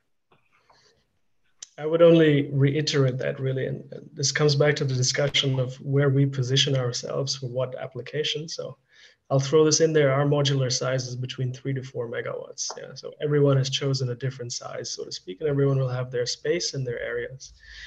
Now, regarding service maintenance, I mean, when we talk about P2X, we're not really talking about a few containers. We are talking about massive industrial complexes. Yeah, on the electrolysis side, on the fuel synthesis side, on the carbon capture side. And there it becomes more plant design than product design. And you're talking about plants that need to survive for 20 to 40 years and so on, because you have offtake agreements with, let's say, for example, aviation business who just needs their fuel annually, monthly, whatever it is, and the guarantees that these fuels will be available for the next 20, 40. That's a bit the project developer perspective, right? You secure your technology, but you have to secure your offtake agreements for very long periods before the payback really comes. So that's the direction we go in as well. We have, I would like to say, a good of a head start. So Rolls-Royce in different forms has been around for a very long time. We have subsidiaries and a network that really spans the globe, which will be enabled and utilized, let's say now, to understand the service maintenance that comes with sustainable technologies, hydrogen batteries, whatever else it may be. So we have to build on what we have, but we have quite a bit in place already. Thank you very much. Can I do like a couple of rapid fire questions? This means rapid fire answers. Okay, one of them is about bottlenecks and delivery times. It is, everyone talks about how, you know, there is issues with this. So how are you resolving this? By when is it going to be resolved? So who wants to take it? Quick fire answer. David, go. Yeah, I can start. So for us, we're not dealing with these rare metals, right? So that EL 4.0 or the microwave product could be delivered within 30 to 60 days. I would say the biggest bottleneck from our perspective is just a lack of competency of system integrators in the United States and Canada. You know, you view the electrolyzer, right, as the beating heart of a much larger system, right? You need to compress that hydrogen, you need to store it, you need to run it through a fuel cell, you need to dispense it into a vehicle. I sell 95% of my electrolyzers to systems integrators that can connect all these systems together and actually sell a product that somebody can use, right? And so there's this huge gap in my mind in the marketplace of competent system integrators that can connect all these systems and create a full product that someone can use. So I would say from our perspective, the biggest bottleneck is not a delivery problem. It's more of a competency of finding the right companies to integrate. I believe there was a very good conversation in the previous panel about that. As Rohit mentioned, the project development cycle includes a lot of permitting and interconnection and then project financing. And we have seen that in terms of hydrogen projects, the interconnection and permitting globally is a bottleneck for many projects, specifically in Europe and in the US. That being said, there are very good efforts also on the government side to expedite those. As an example, Europe is working on that to expedite the permitting process for green hydrogen projects. And also in the US, there are efforts going on. Okay, if we keep going this way, this is going to be amazing. Omar, what about you guys? Yeah, the one thing that we haven't discussed, right? We've been talking a lot about the stacks and the electrolyzers in itself, but we haven't covered much about the entire supply chain to make this happen. And the electrolyzers, particularly when we would talk about large scale, we also are talking about the need for things such as transformers and rectifiers for these electrolyzer stacks. And that today is a bottleneck, right? So that the lead times that we're seeing on that electrical equipment is significantly large, and it can pose a challenge. So I think the way we are approaching this is we're trying to find the right partnerships across the value chain, right? As we partner with project developers and off-takers, and at the same time, we're also doing such with our supply chain to make sure there's enough supply for the projects that we're going after. Thank you very much. And just the final question, and then we'll leave it at here. And thank you very much, guys. It's about the O&M considerations. What should project developers or people that are looking now at electrolyzers consider? And please be short because we don't have a lot of time. Razul, I know that you want to start. Rohit, sure. Rohit mentioned a very good note. The long-term production at the good efficiency and with the good availability for the project is extremely important, because at the end of the day, the hydrogen offtake agreement is extremely important for any project. So in terms of O&M, that's why Ohmium is providing the O&M as a remote monitoring and maintenance, I should say, not operation, as a service to our customer to make sure that their project will be successful, not just in the beginning, but also for the life of the project. I'll keep it super quick. There's so many things to consider. I'll tell you the first one that I just woke up this morning and had to consider. So regulations is the thing for me today. It's very hard to develop projects if the regulations are not super clear. You can develop projects if you have bad regulations, but if you have just unclear regulations, there is no incentive for people to step in and finance projects. So that's changing with the IRA bill. Hopefully also in Europe, it will become more clear in the next weeks and months, and that will help a lot to push all of us forward. I feel we need another webinar just for that. Because Because it is a can of worms, I tell you. The good news, the good news is that, we had the release of ISO 22734 on the technical side about a month ago. That will, help a lot in terms of defining at least the technical requirements for hydrogen projects. Excellent. So Omar and David, do you want to add anything? No, you good? As much as I could add, I think we're running out of time, so we'll leave it Fair like enough. that. Yes. David? Same, yeah. Let's move Okay. on. So thank you very much, guys. Thank you, Rasul. Thank you, Omar. Thank you, David. And thank you, Rohit, for being here with us today. We will do more of this, so we'll see you back again. But for now, we say goodbye to you because this technology panel now is finished, and we're going to move on to R&D, and you're going to hear all about, the new R&D initiatives all over the world, really a little bit of everything we have in here. And also one of the first things that we're going to hear is about the stuff that the NREL, and the H2U was working on. So hopefully you'll be able to hear about all these people. Right now, what my colleagues are doing is they're bringing in the new speakers. So literally we will begin within just 1 minute. But if you want to take go for coffee break, I know that you guys started earlier and we still have this session and then a very short session thereafter, then you can do so. But we will not stop. This is going to be a very, very small switched over because I can already see that the speakers are coming here. But now we're going to be looking into the kind of the future. What does it look like in terms of the new technologies that are being developed? As you know, the DOE has a lot of electrolyzer programs out there to try and reduce the price. They're trying to make sure that more of it gets manufactured, to understand efficiencies better, to understand better how to properly operate and maintain them. And this is a little bit of what we will be talking about today. We have some very interesting technologists here with us today. So let me start then. Rangachari, welcome. Or would you like me to call you differently? Yeah, just go by Mukund, which is fine. Mukund, perfect. Well, Mukund, welcome. And what you're actually going to give us like the story of H2 News, what you are working on at the R&D level with the NREL and also the LBNL. Then we're going to be hearing from NEL as well and all of the new stuff that they're working on. H2 Pro, which is a company, both companies we've heard from before. And then we have some new companies looking into new areas as well with Tiwar and Sener. So welcome everyone. Do we have everyone here? I think so. Yes, welcome everyone. And, welcome Nora, you're the second woman in this panel with me. There'll be another one who's talking about bankability, but there is not a lot of women working in electrolyzers as it happens. So let's make this, this session is going to be short presentations, about 6 minutes or so, and then we'll take some questions at the end. It's really simple. So the first person is going to be Mukund. So Mukund, if you want to, actually, let's start with some really quick introduction. So Mukund, can you introduce yourself and what you're working on?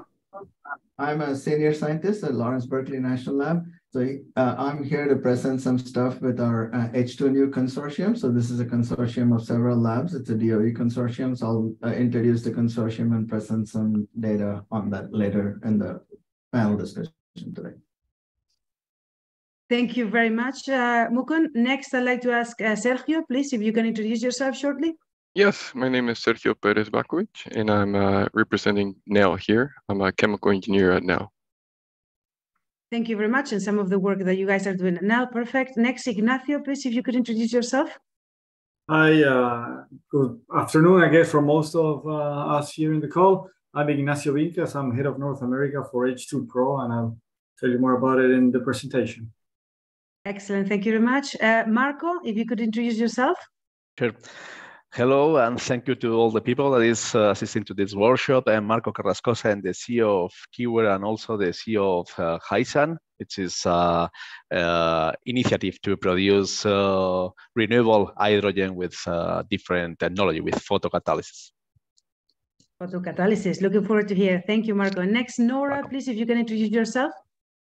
Thank you, Belen. Yes, my name is Nora Castañeda, and I am the Hydrogen Business Director at Sener Energy.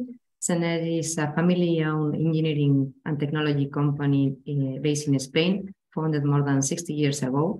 And in Sener Energy, we are focused on supporting our clients by designing and executing innovative solutions toward the energy transition. Excellent. Now that we all know each other, please, Mukund, if you can start sharing your presentation, and for everyone else, we work the same way. We will have a short amount of time because this session is designed to be about 45 minutes. So after the presentations, as you can see, they're very short presentations, so we should get through them pretty quickly, even though there is a few of them, and you will hear about all of these technologies, and we'll be taking questions thereafter. So go right ahead, Mukund. Okay, can you see my presentation? I can, and I can hear you, so go for it. Okay, I'm here to talk about the H2 New Consortium, so some electrolysis R&D on this consortium. So I'm Mukund from Lawrence Berkeley. Okay, so the H2 New Consortium was started in 2020 by the DOE. So it's a comprehensive effort to try to get the cost of hydrogen from electrolysis to less than $2 a kilogram. So we're looking at 3 different technologies: PEM, solid oxide, and liquid alkaline. So originally the consortium started with just PEM and solid oxide. This year, the consortium was expanded to a larger budget, and we're starting to look at liquid alkaline R&D to try and improve that technology. So the consortium is made up of several core laboratories that are listed here, and university and industry partners are being added to them. So we currently have 3 university partners, and there's actually a funding opportunity announcement by DOE where they're looking for a lot of proposals to add more members to this to work with our core national lab team. So there is a proposal call out there.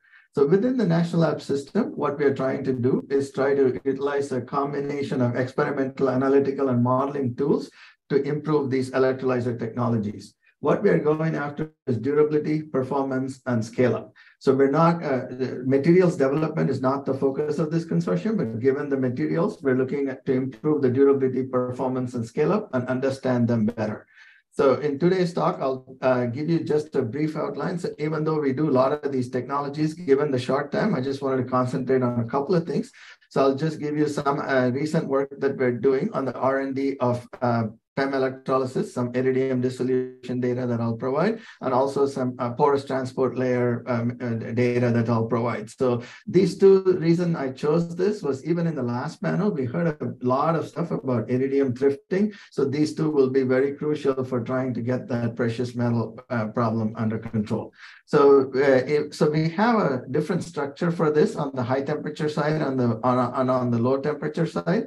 On the low temperature side, which I work on, it's organized in the following way. So it's led by Brian Pivowar out of NREL, and Debbie Myers from Oregon, and myself from Berkeley lead different areas of this low temperature effort.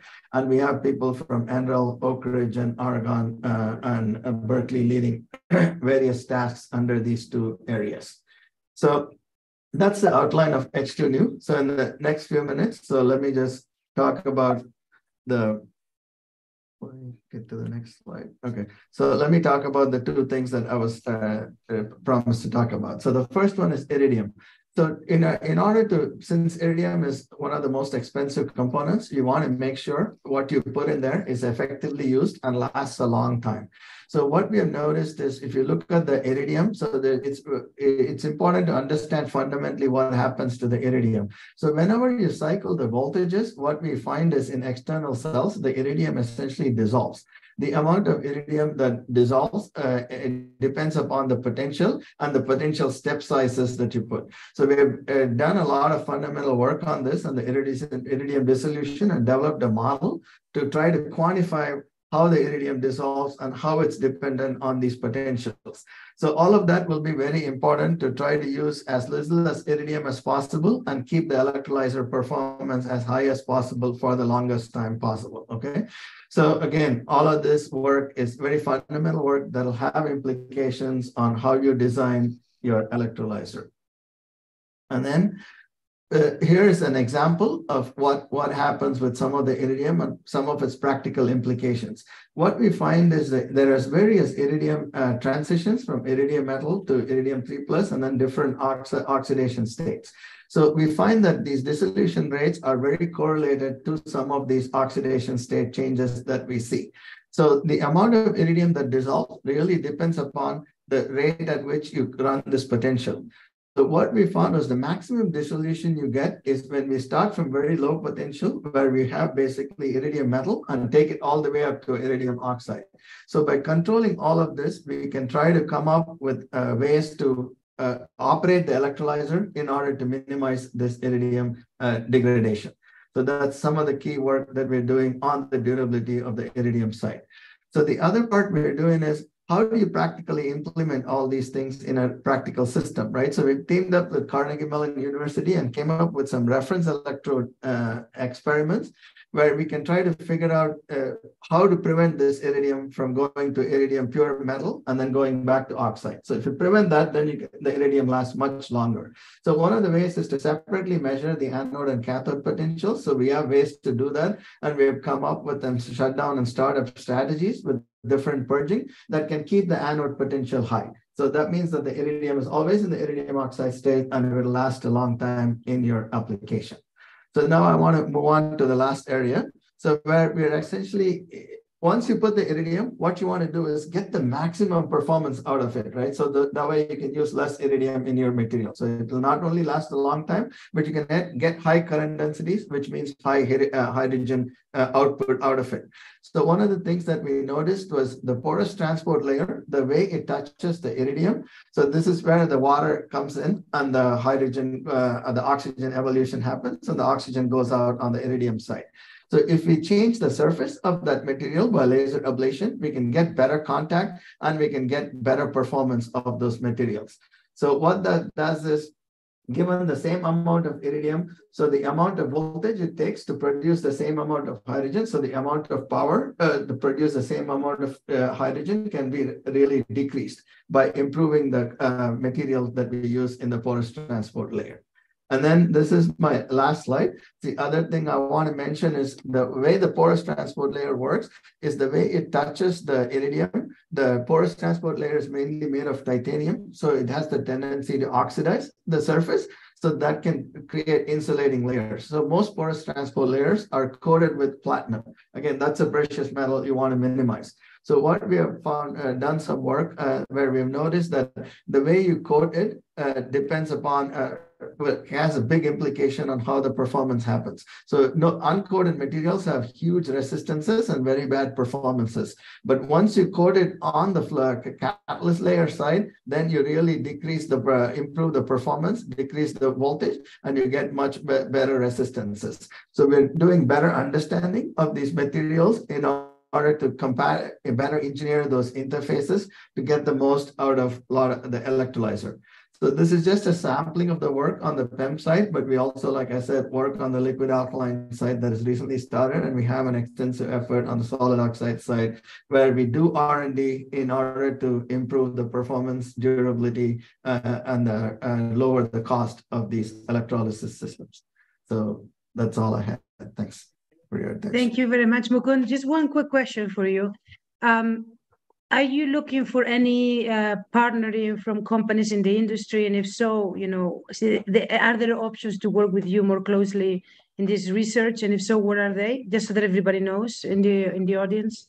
Definitely. The national labs are always looking for partners. So one of the easiest ways is there's currently a funding opportunity announcement by the DOE that's been released. And you can apply to that funding opportunity announcement. And in the call, it specifically says that you'll be working closely with the H2New labs if you're doing electrolysis research. The other way would be to just reach out to us independently, and we can set up individual agreements with the labs to work with you on specific problems. So either through the consortium, through DOE-funded projects, or one-on-one approach the labs. We have various mechanisms to work with industry on any of your research needs. Thank you very much, Mukund. I'm going to ask you to stop sharing now, and there is a couple of questions for you that I was wondering whether you would mind answering by text, because they're quite specific, and then we'll take some more general questions at the end. Thank you very much. Okay, next I'd like to ask Sergio, please, if you can share your screen and deliver your presentation. As you can see, guys, in the audience, we are going really quickly. So we'll go ahead as promised. My screen yes. right now? I can see there is, yeah, now, perfect. Yeah, go ahead. Awesome. Thank you so much. Thanks for the invitation to this workshop. I'm here in representation of Nel Hydrogen, and my name is Sergio Perez Bakovic. Just put here a couple of slides to introduce Nel for the audience. Of course, everybody has seen a slide deck that starts with a slide like this, but really here the main point that I want to make is that the electrolyzer cost, capex and opex needs to be reduced to make this happen. In order for us to use hydrogen in many different industries, we need both the capex and the opex to be reduced. So just a little bit of history about Nel. Nel Hydrogen is composed of 3 divisions: the alkaline division, on the top, the middle is the fueling division, and on the bottom is the PEM division.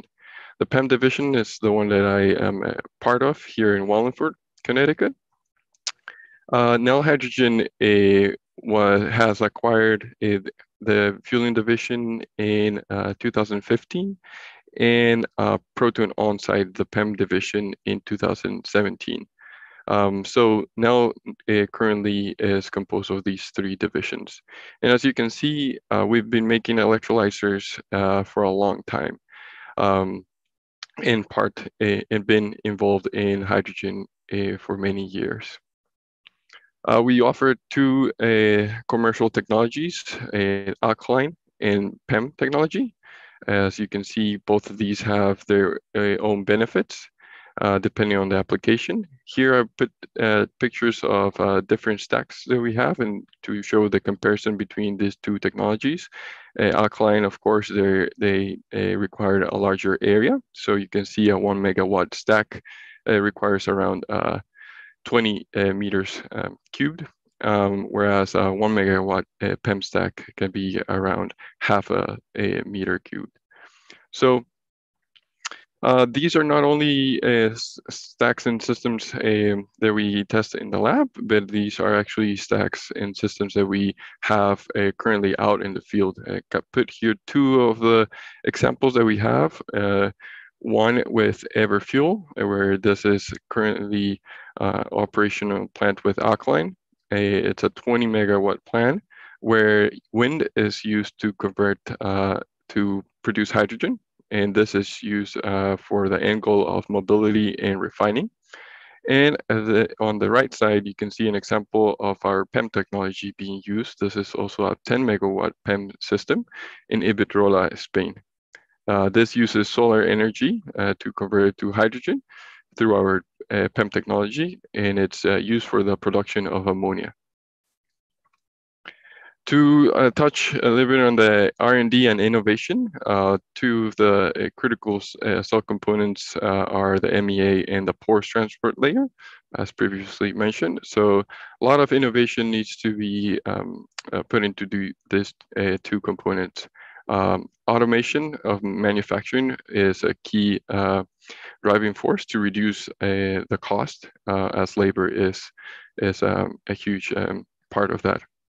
This also allows a more uniform and to be able to decrease the lowering of the catalyst, which in turn results to higher production of stacks.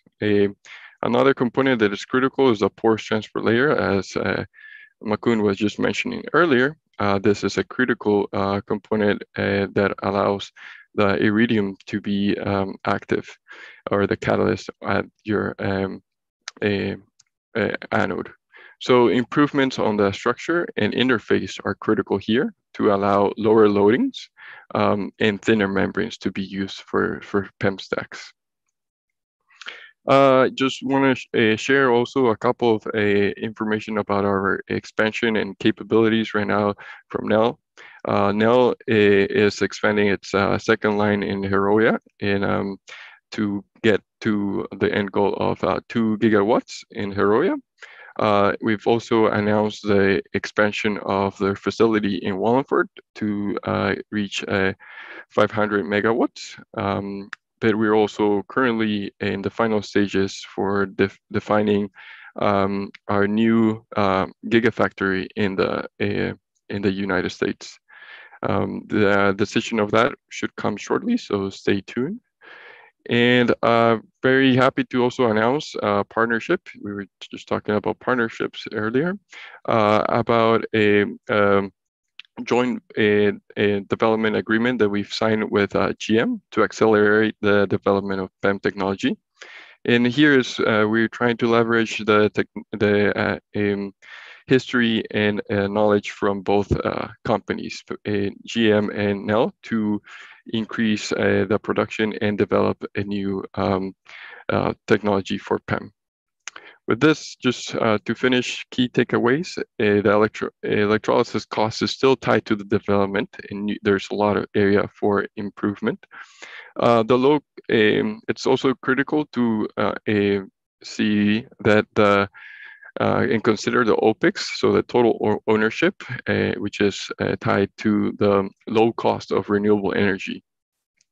And then there's also significant improvement that can be obtained by R&D and innovations to reduce the cost of stacks and the systems through the CapEx. With that, I'll just end up here and open it up for the next speaker.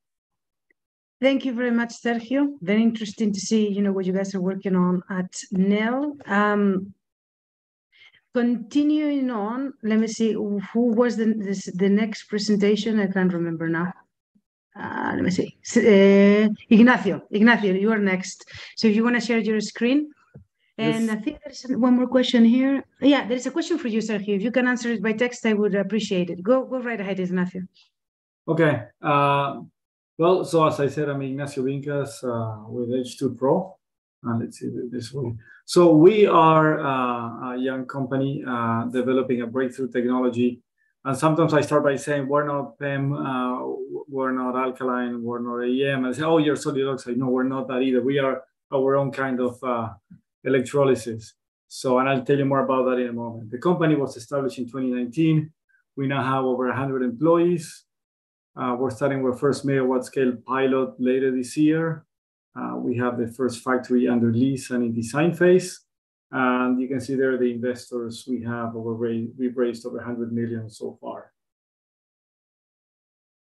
So this is, of course, traditional technologies. There's a membrane.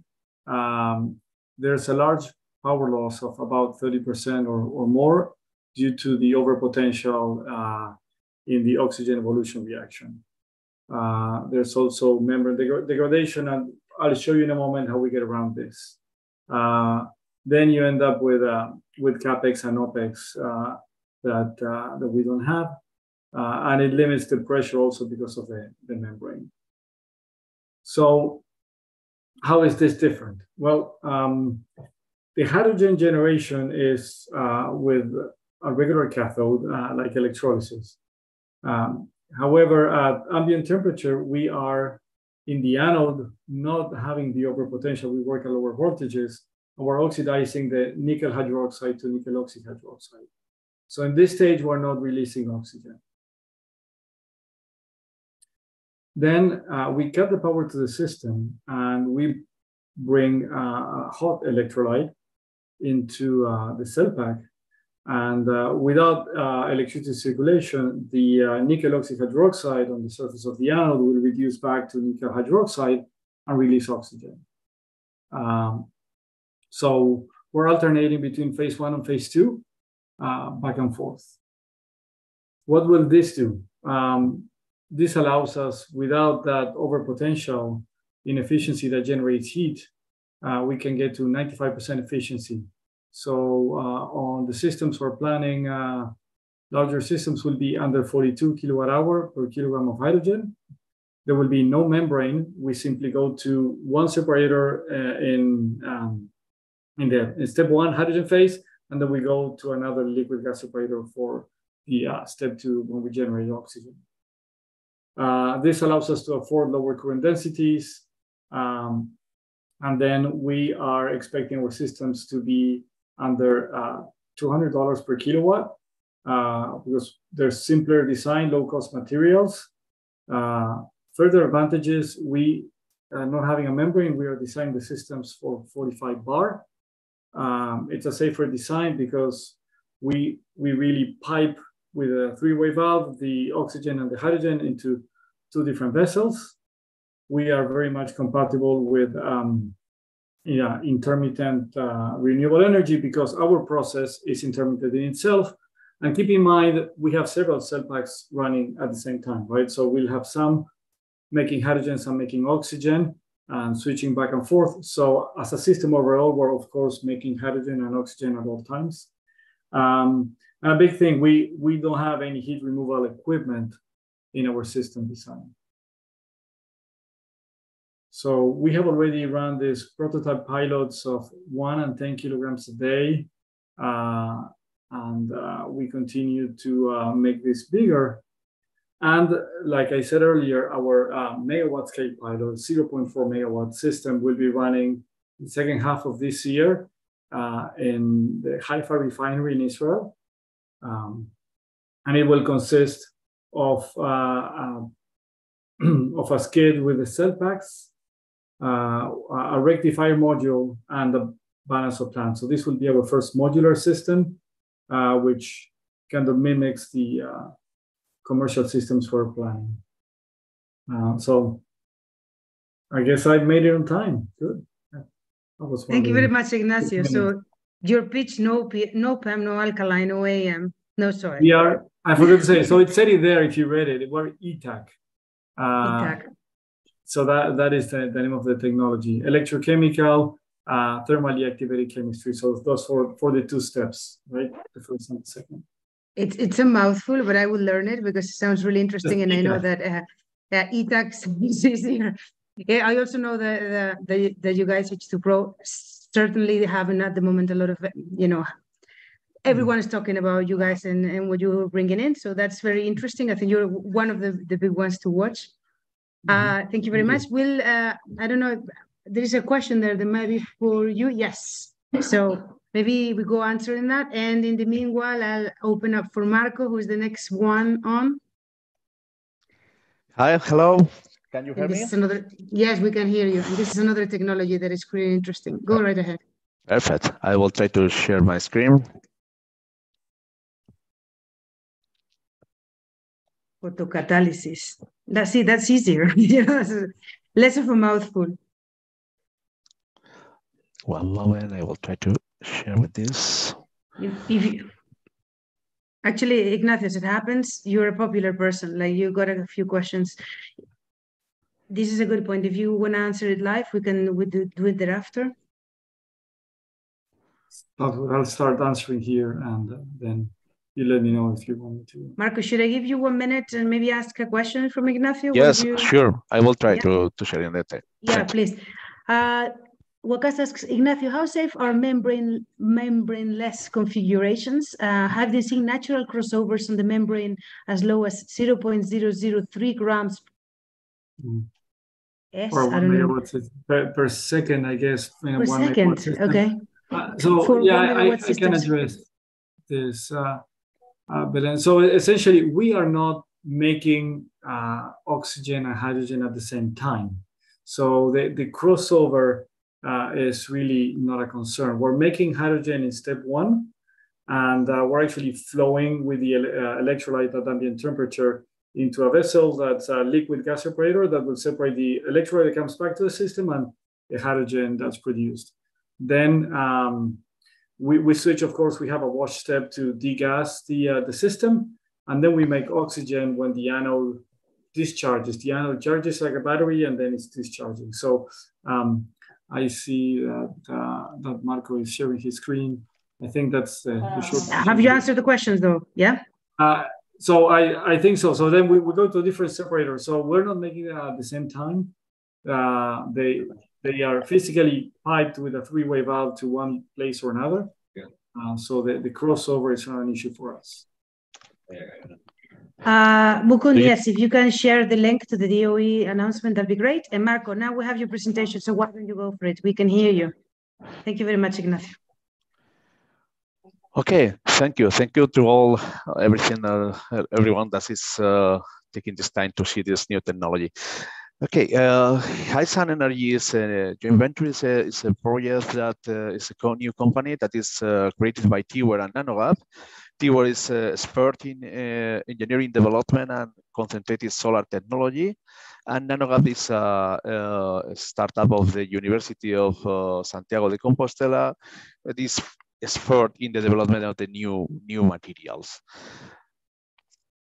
We combined two technologies to create 100% renewable hydrogen.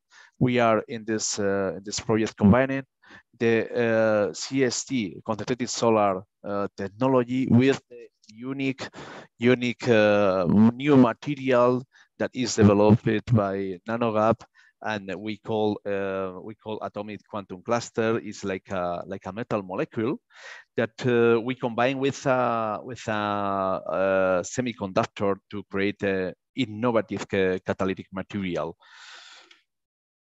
With this, that we really made is create hydrogen that is 100% clean and renewable, is off-grid technology. It's based in a photocatalytic process. That is to say, we are not using electricity to produce the hydrogen. It is modular. It's a modular system because we can go to a plant equivalent to 1 megawatt if we are talking about equivalents in electrolyzers, or up to 200 megawatts. One of the main innovations is that this very unique catalytic material is able to absorb more or less mainly the all sunlight spectrum up to 1,000 nanometers. And with this, we are able to have a very high efficiency. In that case, up to 42 solar to hydrogen efficiency, compared with the normal efficiency of a combination of electrolyzer plus PV that is around 11–12%. As you will see with this, depending on the size of the plant, we are able to produce hydrogen from 1 to 2.5 euro per kilograms. The specific this very unique and disruptive material is composed by a semiconductor like titanium oxide or cerium oxide, plus the EQCs. The EQCs is a small metallic molecule. This molecule is sub-nanometer size and is composed by a discrete number of atoms. In that case, we use normally 3, 5, or 7 atoms in this metallic molecule. These 5 atoms are linked to the semiconductor, to the titanium oxide, to create the new material. And is this combination the new catalytic material that make us able to absorb the more energetic area of the solar spectrum?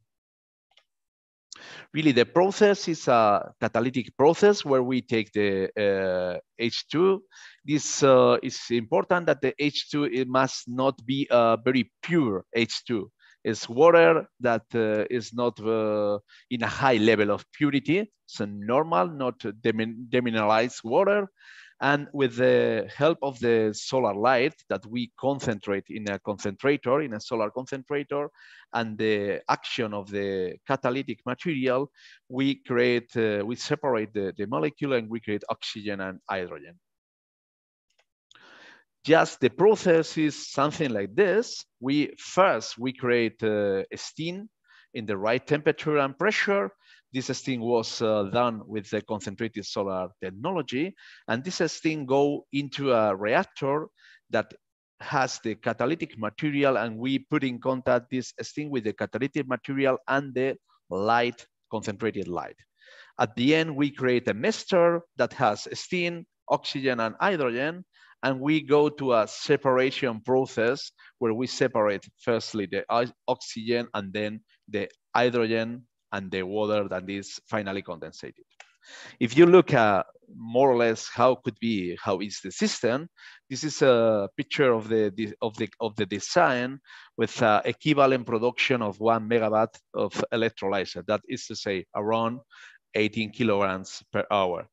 In the first area of this design, we are using the concentrated solar power to create the steam. And then the second part of the system, this steam go into a concentrated area that use a multitubular reactor where the reaction occur.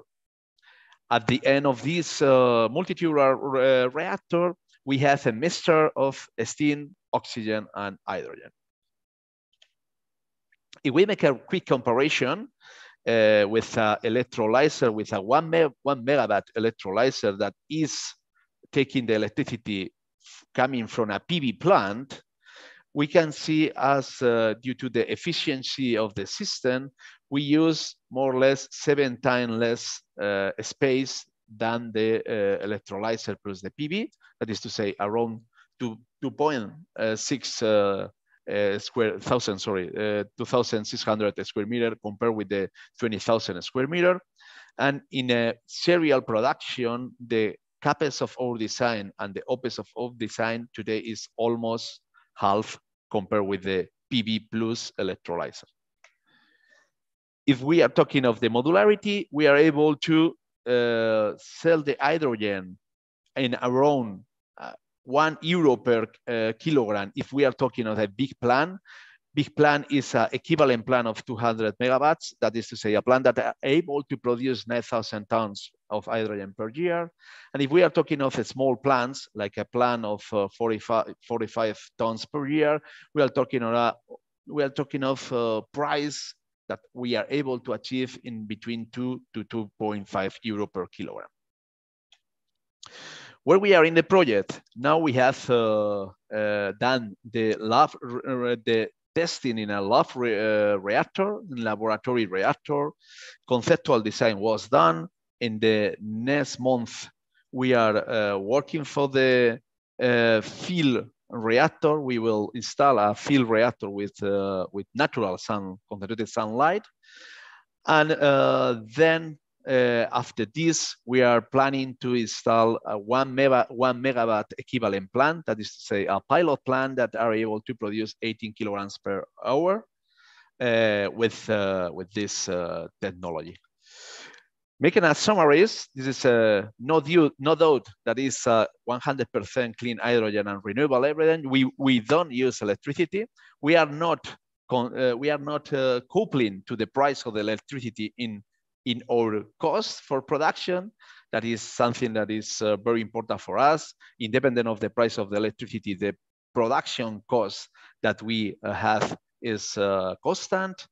We only use the water and the sun, and we are able to achieve in the big plants this €1 per kilogram of hydrogen. Thank you so much for your attention. Thank you very much, Marco. I don't think you can be called electrolyzer if you don't use electricity, but yeah, it's fair play. I think this is a very interesting approach as well. So thank you very much for your presentation. You're welcome. And we go through the last presentation of today, which is going to be from Nora Castañeda. So Nora, if you want to share your screen, and we're going to have time for just a couple of questions at the very end. So I'll just ask you after, guys. If there is any question, there's a question that is open there. If anyone can answer it, that'll be great. And then we'll bring up a couple of. Nora, do you want to share your screen? You ready? I'm saying it, isn't it? No, not at the moment. We can't see it. Okay. I can work you through it. Okay, I didn't, yeah. Now, yes.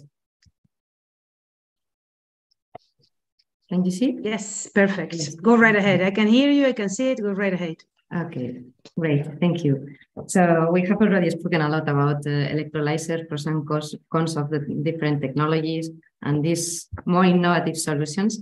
So I will try to add ideas on what else we can do to optimize the levelized cost of hydrogen.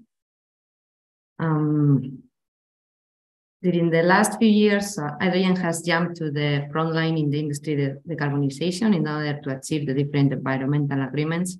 And looking to the ambition, for instance, of Europe in the installation of 40 gigawatts of green hydrogen by 2030, our opinion is that close communication between engineering companies and OEMs will be crucial to reach this goal. Considering its level of maturity, we have already said alkaline and PEM will be the governing technologies for big-scale projects, at least for the near future. Even though there are other less mature technologies who could beat in the medium term the alkaline and PEM technology if they get to a sufficient degree of maturity. Are we talking of these big-scale projects? Because we have already listened to an after, for instance, that for other applications, there are already commercial products in other technologies. I have to say that in general, all technologies are working a lot on R&D activities, focusing four main items: efficiency, carbon density, durability, and total investment. These four items are related to each other, and usually an improvement in one of the aspects causes a negative impact in the other. So a lot of work is being done to get a good balance of them and improve the stack KPIs. However, the optimization of the BOP is also essential, we think, and it is important to work on that also to optimize the big scale plants. So the BOP, or the balance of stack, includes all the different items required for the proper operation of the stack, from the gas liquid separator to the cooling medium or downstream compression. And it has not been analyzed in the same amount of detail compared with the stack. And this is the area where engineering companies can play a key role in the reduction of the levelized cost of hydrogen, in our opinion. Providing our experience in the integration, modularization, and construction of the different buildings blocks required not only for the hydrogen production, but also for transportation, storage, and final use of the hydrogen. So the main challenge we see in the design of these large-scale plants could be summarized as follows. First of all, the balance between centralized design versus decentralized. We have already spoken about modularization of the stacks, the size of the stack, which is something which needs to be considered. But nowadays, most of the kits available in the market present a common denominator. The gas-water separator are provided per module. Our first action will be to evaluate the centralization of these and other items that are common per electrolyzer in order to minimize the capex. However, it is true that the decentralizations will be also evaluated in terms of reliability, availability, and turndown. And the design needs to be flexible and reliable to cope with green energy variable profiles. The second action will be to reduce the waste streams. We have listen how the previous how Marco was talking about the use of the energy generated. Sorry, not Marco, it was Ignacio. A global optimization and utilization of the different energy streams will lead to a reduction of the level cost of hydrogen as well. And it is well known that a large proportion of the power supply to the electrolyzer is converted into waste heat. So we need to think how to reutilize it. Also, the way the plant is connected to the power supply plays a key role in the design of the system. We have plenty of experience of electrolyzer connected to the grid, which could be considered a reliable or constant source of power, and which allows to have a gradual capacity of control and less need of storage, which could act as buffer. However, now what we want is to connect the electrolyzers to a green energy profile, which presents large capacity fluctuations, which affect not only to the turndown of the electrolyzer, but also to the other equipments and components which are installed in the generation plant. in the hydrogen generation plant. Finally, alkaline and PEM requires, and electrolyzers in general requires DC voltage and current for their operation, high current indeed. So large current rectifiers are needed. And this type of equipments also are facing several challenges related to the power quality, energy efficiency, control, and reliability, and which need to work also on the most appropriate solution on this field. Two last things for us. One is standards. We are coming from an oil and gas sector with standards. The standards were prepared thinking about hydrocarbon, not about hydrogen only. So safety considerations and standards for the hydrogen application need to be reviewed and adapted to the specific risk and optimize, if possible, materials use and these aspects. And finally, legislation. We always talk about the legislation, but it is true. For instance, in Europe, Europe is still setting the guidelines and definitions for hydrogen, for green hydrogen. And this plays a major role in the way the plant is operated and consequently in the way the plant shall be designed. So it will affect to all the systems, the stacks and all the rest of systems. Therefore, in addition to working on the electrolyzers improvement, all these aspects need to be considered and might even impose some requirements on the electrolyzer equipment, which need to be considered between the engineering, the OEMs, and the final users.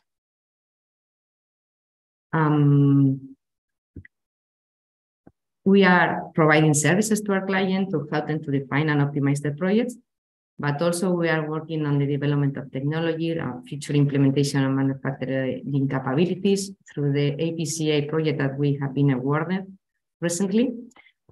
And our project includes two lines of work, one looking more for the first wave of projects, focusing on the global optimization of the hydrogen generation plant based on alkaline technology in this case. So all the aspects I've been talking about. And the second one was looking for a new technology, nickel electrolyzer technology. In this case, we have focused on the AEM technology. We have spoken before about it. We see it like an evolution of the alkaline technology because of the reactions that you have been in place, but also moving into the concept of the PEM technology. So it can join the advantages of the PEM electrolysis, having compact design and more dynamic behavior, while having or keeping the advantages of the alkaline technology with low-cost material. The actual limitation is the lifetime of the anion exchange membrane. There is a lot of R&D being done around this, and we are already working on it also. And just to finish, in addition to working on electrolyzers, we are also working on other processes to generate hydrogen. We should be able to create all the hydrogen value chain from generation to final use. And this implies working also on ways of transporting hydrogen, reconverting or getting back the hydrogen, and also helping the final users to be able to incorporate hydrogen in their processes. And for this, we are participating with some other companies in some consortiums trying to move in this direction. So thank you. Thank you very much. No, these are European projects, correct? Horizon projects. Yes. And yes. H2 Glass, can you explain a little bit more about that? Yeah, it's it's an European project led by the SINTEP, and the objective of the project is to test the inclusion of hydrogen in 5 glass manufacturing companies in Europe, in different countries. We are helping to define the hydrogen generation plant, which will move from one industry to the other ones, to the 5 industries in which we are testing it. And each of the companies wants to test with different levels of percentage at different conditions, but how the hydrogen or the mix blending. of the hydrogen. The blending, yeah. Okay, the hydrogen, yeah. Yeah, exactly. How interesting. I'm looking forward to hearing more about that project and your results. I can't be in touch with them. This is a long time going. I'm sure that you guys is just starting, but we will at some point have those results. So thank you very much to all of you for your presentations. I just have about one question for each of you, as we're a little bit tight for time. So the first question I'd like to ask is for Mukund. Can you tell me about your work or the work that the consortium is doing on advanced membranes? Yeah, you guys are, so I didn't have time to touch on that. So one of the things with the expansion of H2 we're looking at gas recombination catalysts. So one of the things that is really important to FEM electrolysis is its ability to load follow. So in order to do that, you want to minimize the crossover. So I think if you minimize crossover, then you can go to much lower loads without a safety problem of too much hydrogen in the oxygen. And also it can improve the efficiency of the hydrogen production. So we're looking at materials with gas recombination catalysts inside that can avoid the crossover hydrogen on the oxygen side, while also keeping the membrane thin enough so that you can get high performance. And we're looking at some, there are some funded projects by DOE. For example, Chemours has a project, so we have their materials, we're looking at that. And we're also looking at the durability of what happens if you put these gas recombination catalysts, what happens over long periods of time, whether how effective they are over time. So we are doing some of that research. And the other thing we're doing is looking at the mechanical durability of these membranes while doing pressure cycling. So that is something, especially if you do a lot of turn downs and on and off, then the membrane could have durability issues. We're examining that as part of our project. Thank you very much, Mukund. And also one of the issues I wanted to ask you, there was a lot of talk about iridium earlier, in the conversation, also during the PEM discussions. Are you doing work on minimizing that, reusing, or what kind of work are you doing? Because you mentioned iridium a lot at the beginning. Yeah, so we're looking at the durability. So the current systems in the field have close to 2 milligram per centimeter squared of iridium. So again, the Johnson-Matthey report that we talked about in the previous panelists, one of them is essentially trying to thrift the amount of iridium. So one of the things that they talk about is 50% reduction in the short term and 80% reduction in the long run. So within our consortium, the reason they use 2 milligram is the problems that I talked about. The iridium does dissolve, but if you start off at 2 milligrams, you have excellent durability over the lifetime. But if you start off at, say, 0.4 milligrams, which is quite a bit thrifting, which is what H2 is after right now, then when you lose iridium from that, you start seeing performance hits over even short periods of time. Ideally, the DOE's ultimate target is just using 0.125 milligram per centimeter squared of iridium. So this is comparable to the ORR catalyst platinum used in PEM, so fuel cells. So if we can decrease the amount of iridium to really low levels, understand durability and keep it stable, then I think the iridium supply should be more than enough to match electrolysis. But if you cannot do it, if you continue to put 2 milligram iridium per centimeter squared, you're going to have trouble with this technology with the gigawatt and hundreds of gigawatt scale. But if you can get it down to those lower loadings, which is what we're examining, even at those low loadings, the performance is still really good, but the key is trying to get the durability over long periods of time. So that's one of our focus in this H2 consortium. Thank you very much, Mukund. Yeah, we'll be watching really closely what you guys are doing, because the DOE is obviously doing like a lot of work on this electrolyzer program. So thank you very much for clarifying. Now, question for Marco and for Ignacio is going to be the same. It's about, you guys have new technologies that you're kind of like leading now.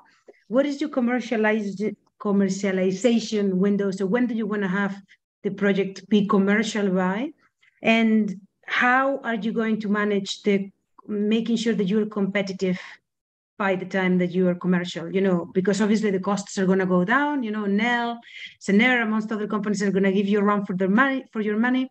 And I ask that you answer this shortly, please. Ignacio or Marco, I don't mind who starts. Ignacio, please. Okay. Okay. So I mentioned I had a slide right on the pilot, the 0.4 megawatt pilot running later this year. We are already in the process of designing, expecting data from the pilot, but to deliver 12 megawatt systems in 2024, at some point in 2024, and then 25 megawatt systems in 2025, and then into hundreds So it'd be a few of those systems in the next couple of years, and then into the hundreds of megawatts beyond that.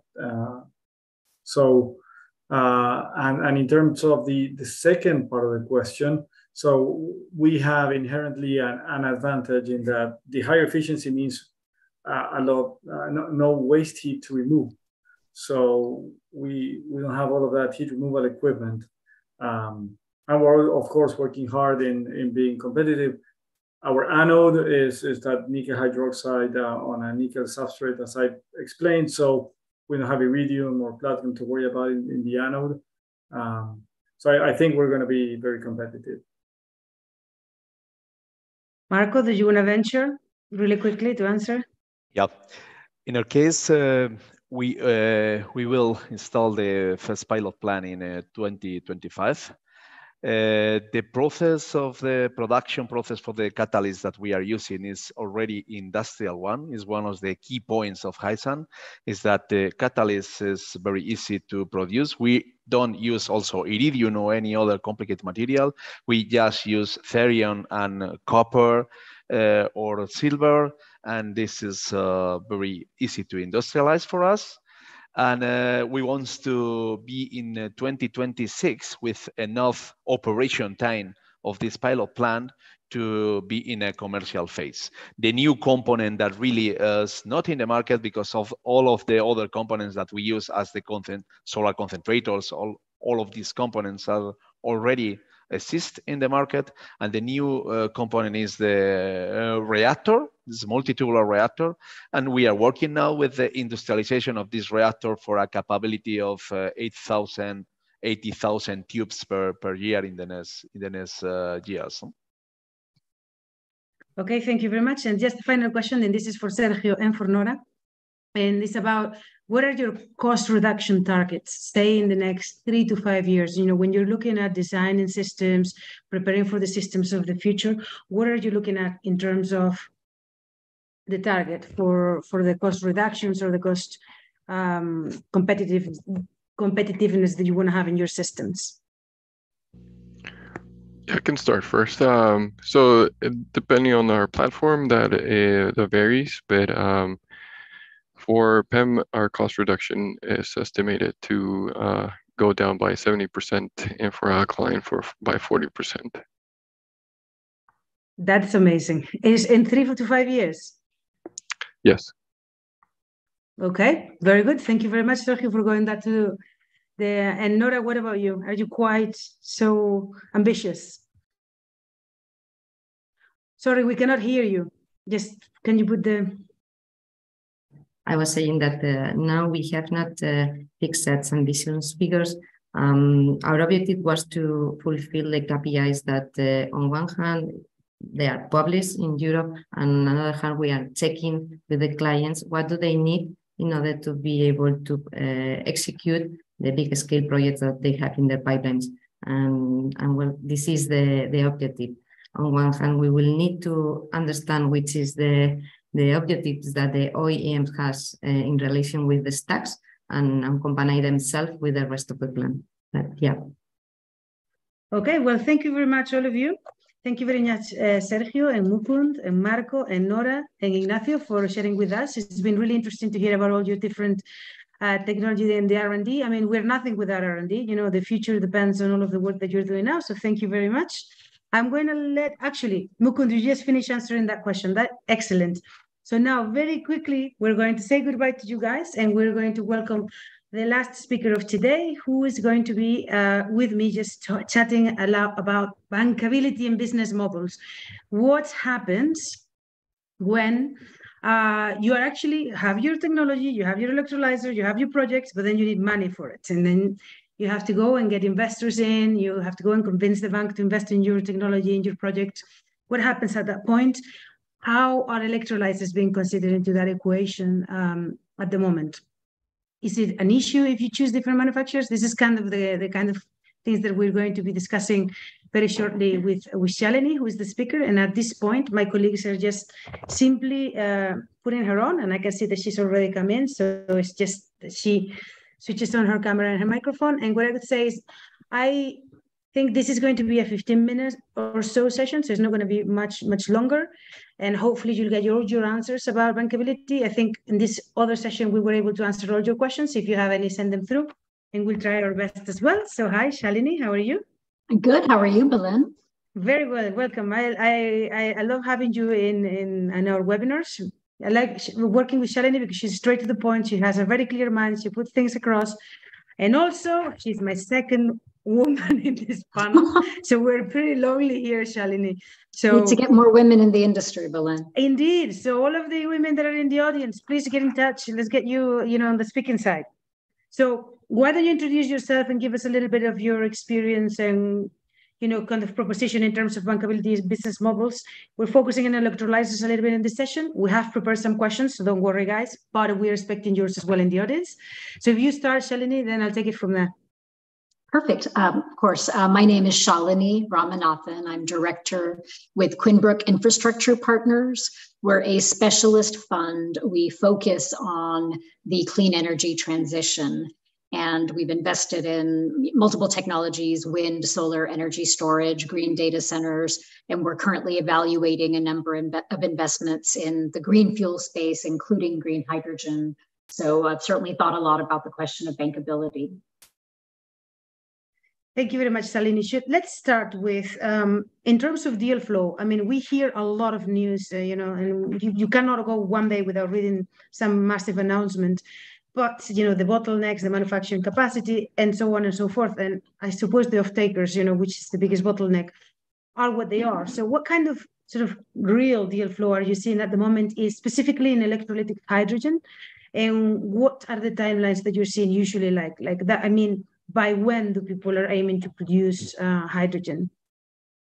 Yeah, this is a great time to be having this discussion because I think we've all had several months to absorb the reality of the Inflation Reduction Act here in the U.S. and to really think through how those incentives are going to play out. The deal flow that we're seeing is there are a number of large projects in the U.S. that have been announced or been brought to us and to other investors, I'm sure, that are really targeting the export market, addressing the energy crisis in Europe. And I think there's a broad sense that is, a very promising application for green hydrogen and one that frankly, is also supported by the manufacturers of blue hydrogen, the oil and gas industry. And blue hydrogen, of course, is hydrogen, SMR made with natural gas, but then with carbon capture. And because of that oil and gas support, I think that the export market is really interesting, and it's something that we're tracking very closely. But I think everyone involved understands, these are massive projects, right? So it's going to take a long time to happen. You might need new equipment on both sides, certainly new terminals, new ships. And so for those reasons, I think that's a longer term play. So in terms of near term, we're seeing some projects in the heavy duty transport space.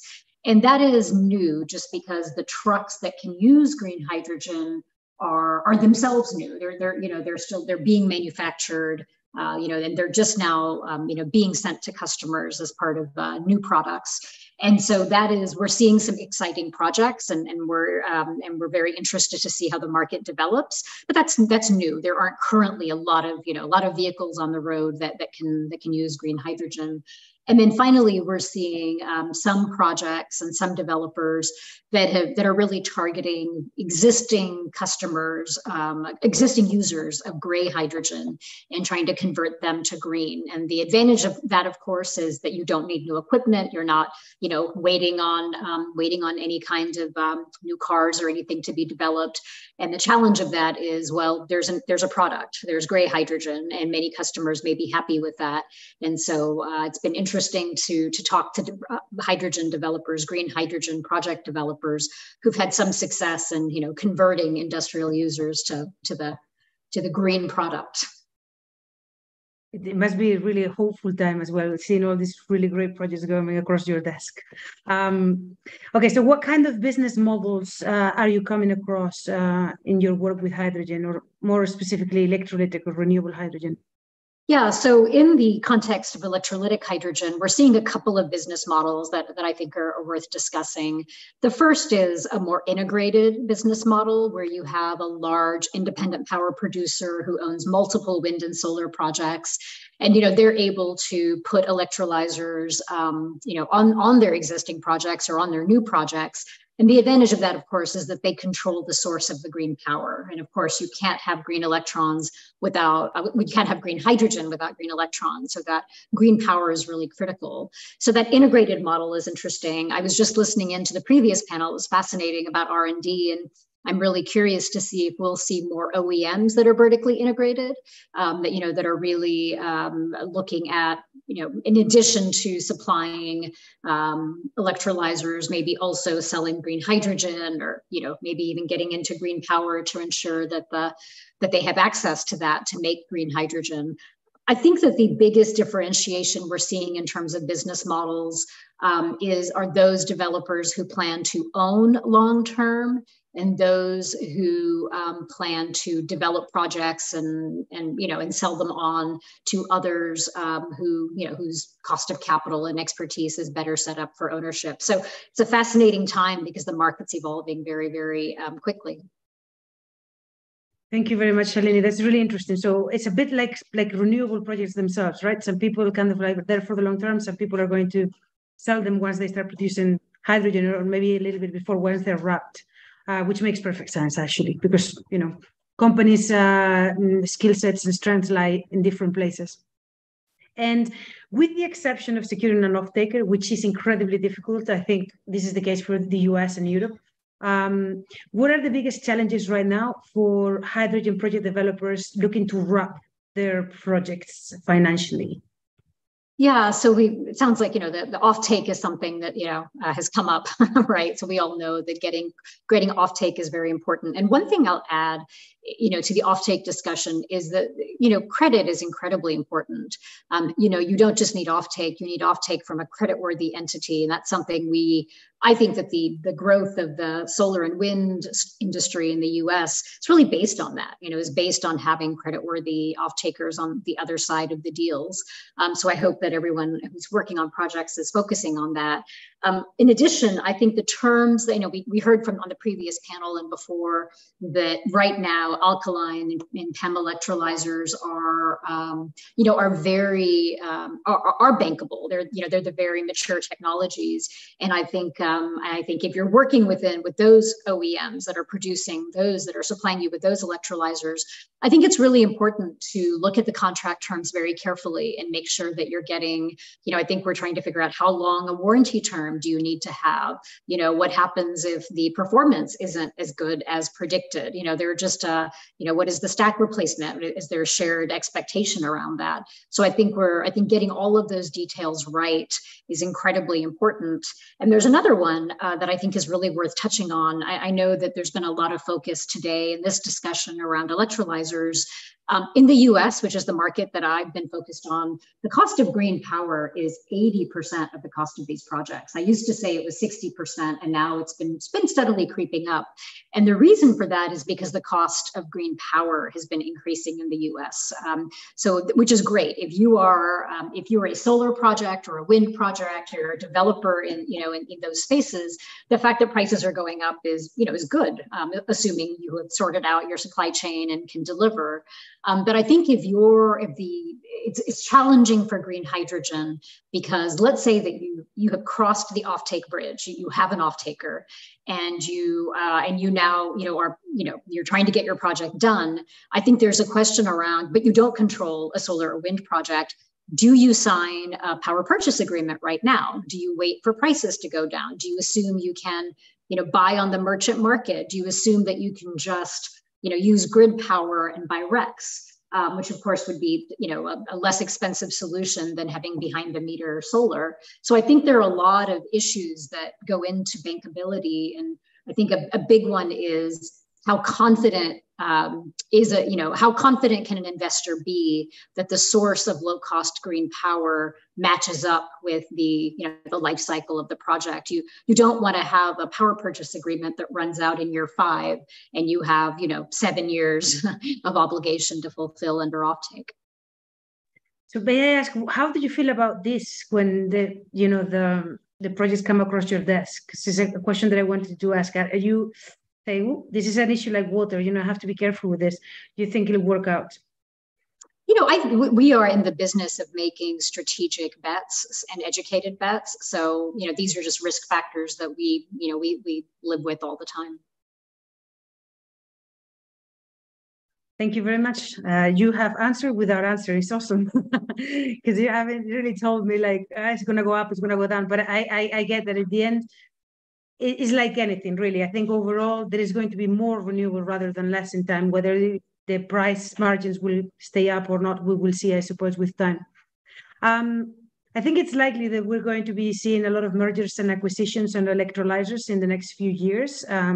And probably there's going to be heavy consolidation. This is just going by previous, experience in other industries. So this could mean a little bit of risk in terms of warranties running out, or companies not being there to being able to back them up in a few years. And so how are the financial risks related to the choice of electrolyzer, and how can you mitigate those, or how do you consider those in the projects that you come across at the moment? You just have to negotiate those deals very carefully. And it's challenging right now because at least in this period, there is a shortage of electrolyzers.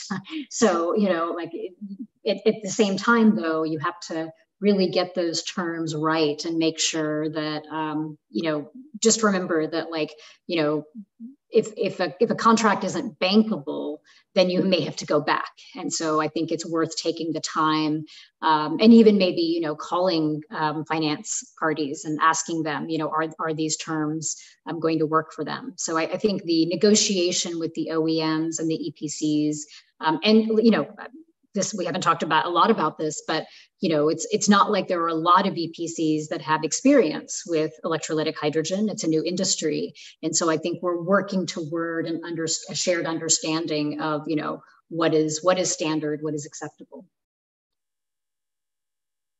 Are there issues right now around electrolysis or technical risks that you consider in your investments, essentially, or is it just a matter of what's the company, what warranties, what technology? Is there anything? How much of a technology bet is this, essentially, in terms of this key component? One thing that is a question we talk about all the time at our company, and I'm sure in the industry, it's a broader discussion, is you never want to lock into outdated technologies. We just heard a fascinating panel on R&D and new developments that could really change, bend the cost curve. And so I think there's an interesting question of, and it's similar to solar. I think it's more complicated here because you have truly just new technologies and not just improvements, process improvements, but I think a question of how far out you go with your procurement, given all the things that are changing in this market, is a big one. And I also think that the balance sheet of OEMs and what can they really back, and how many projects are they doing, and what is the total liability, the commitments they're making. All of these are very important factors. So it's nice to see some of the big names that we're speaking today who can tick those boxes, right?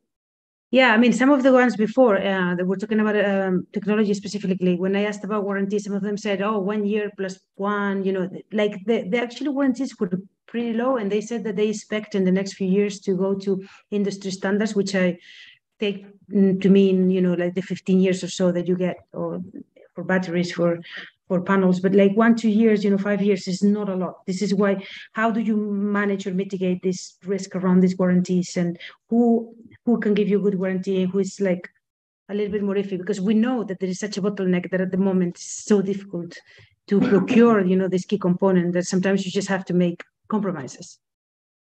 It's true. It's a very challenging time. And I think that one of the mitigating factors is, if you have to place a bet like that, right? If you have to take on that risk with a warranty period that is less than what you're used to, I think it's better to do it with smaller projects rather than larger ones, So I think the industry, we're working our way up to these larger projects.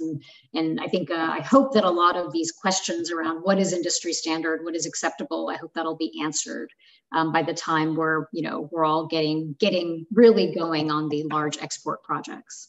or the large domestic projects. And yes, my final question, but there is two from the audience that I'm going to ask you as well. Is there know-how from other markets or perhaps other technologies that we can borrow and, you know, or are we actually building everything anew? Because this is an old technology, so it does have, you know, some historical examples we can use, but really all of the technology that we're looking at is pretty new now. I think there's a lot to learn from the oil and gas industry, because at the end of the day, with hydrogen, we are talking about a molecule and not an electron.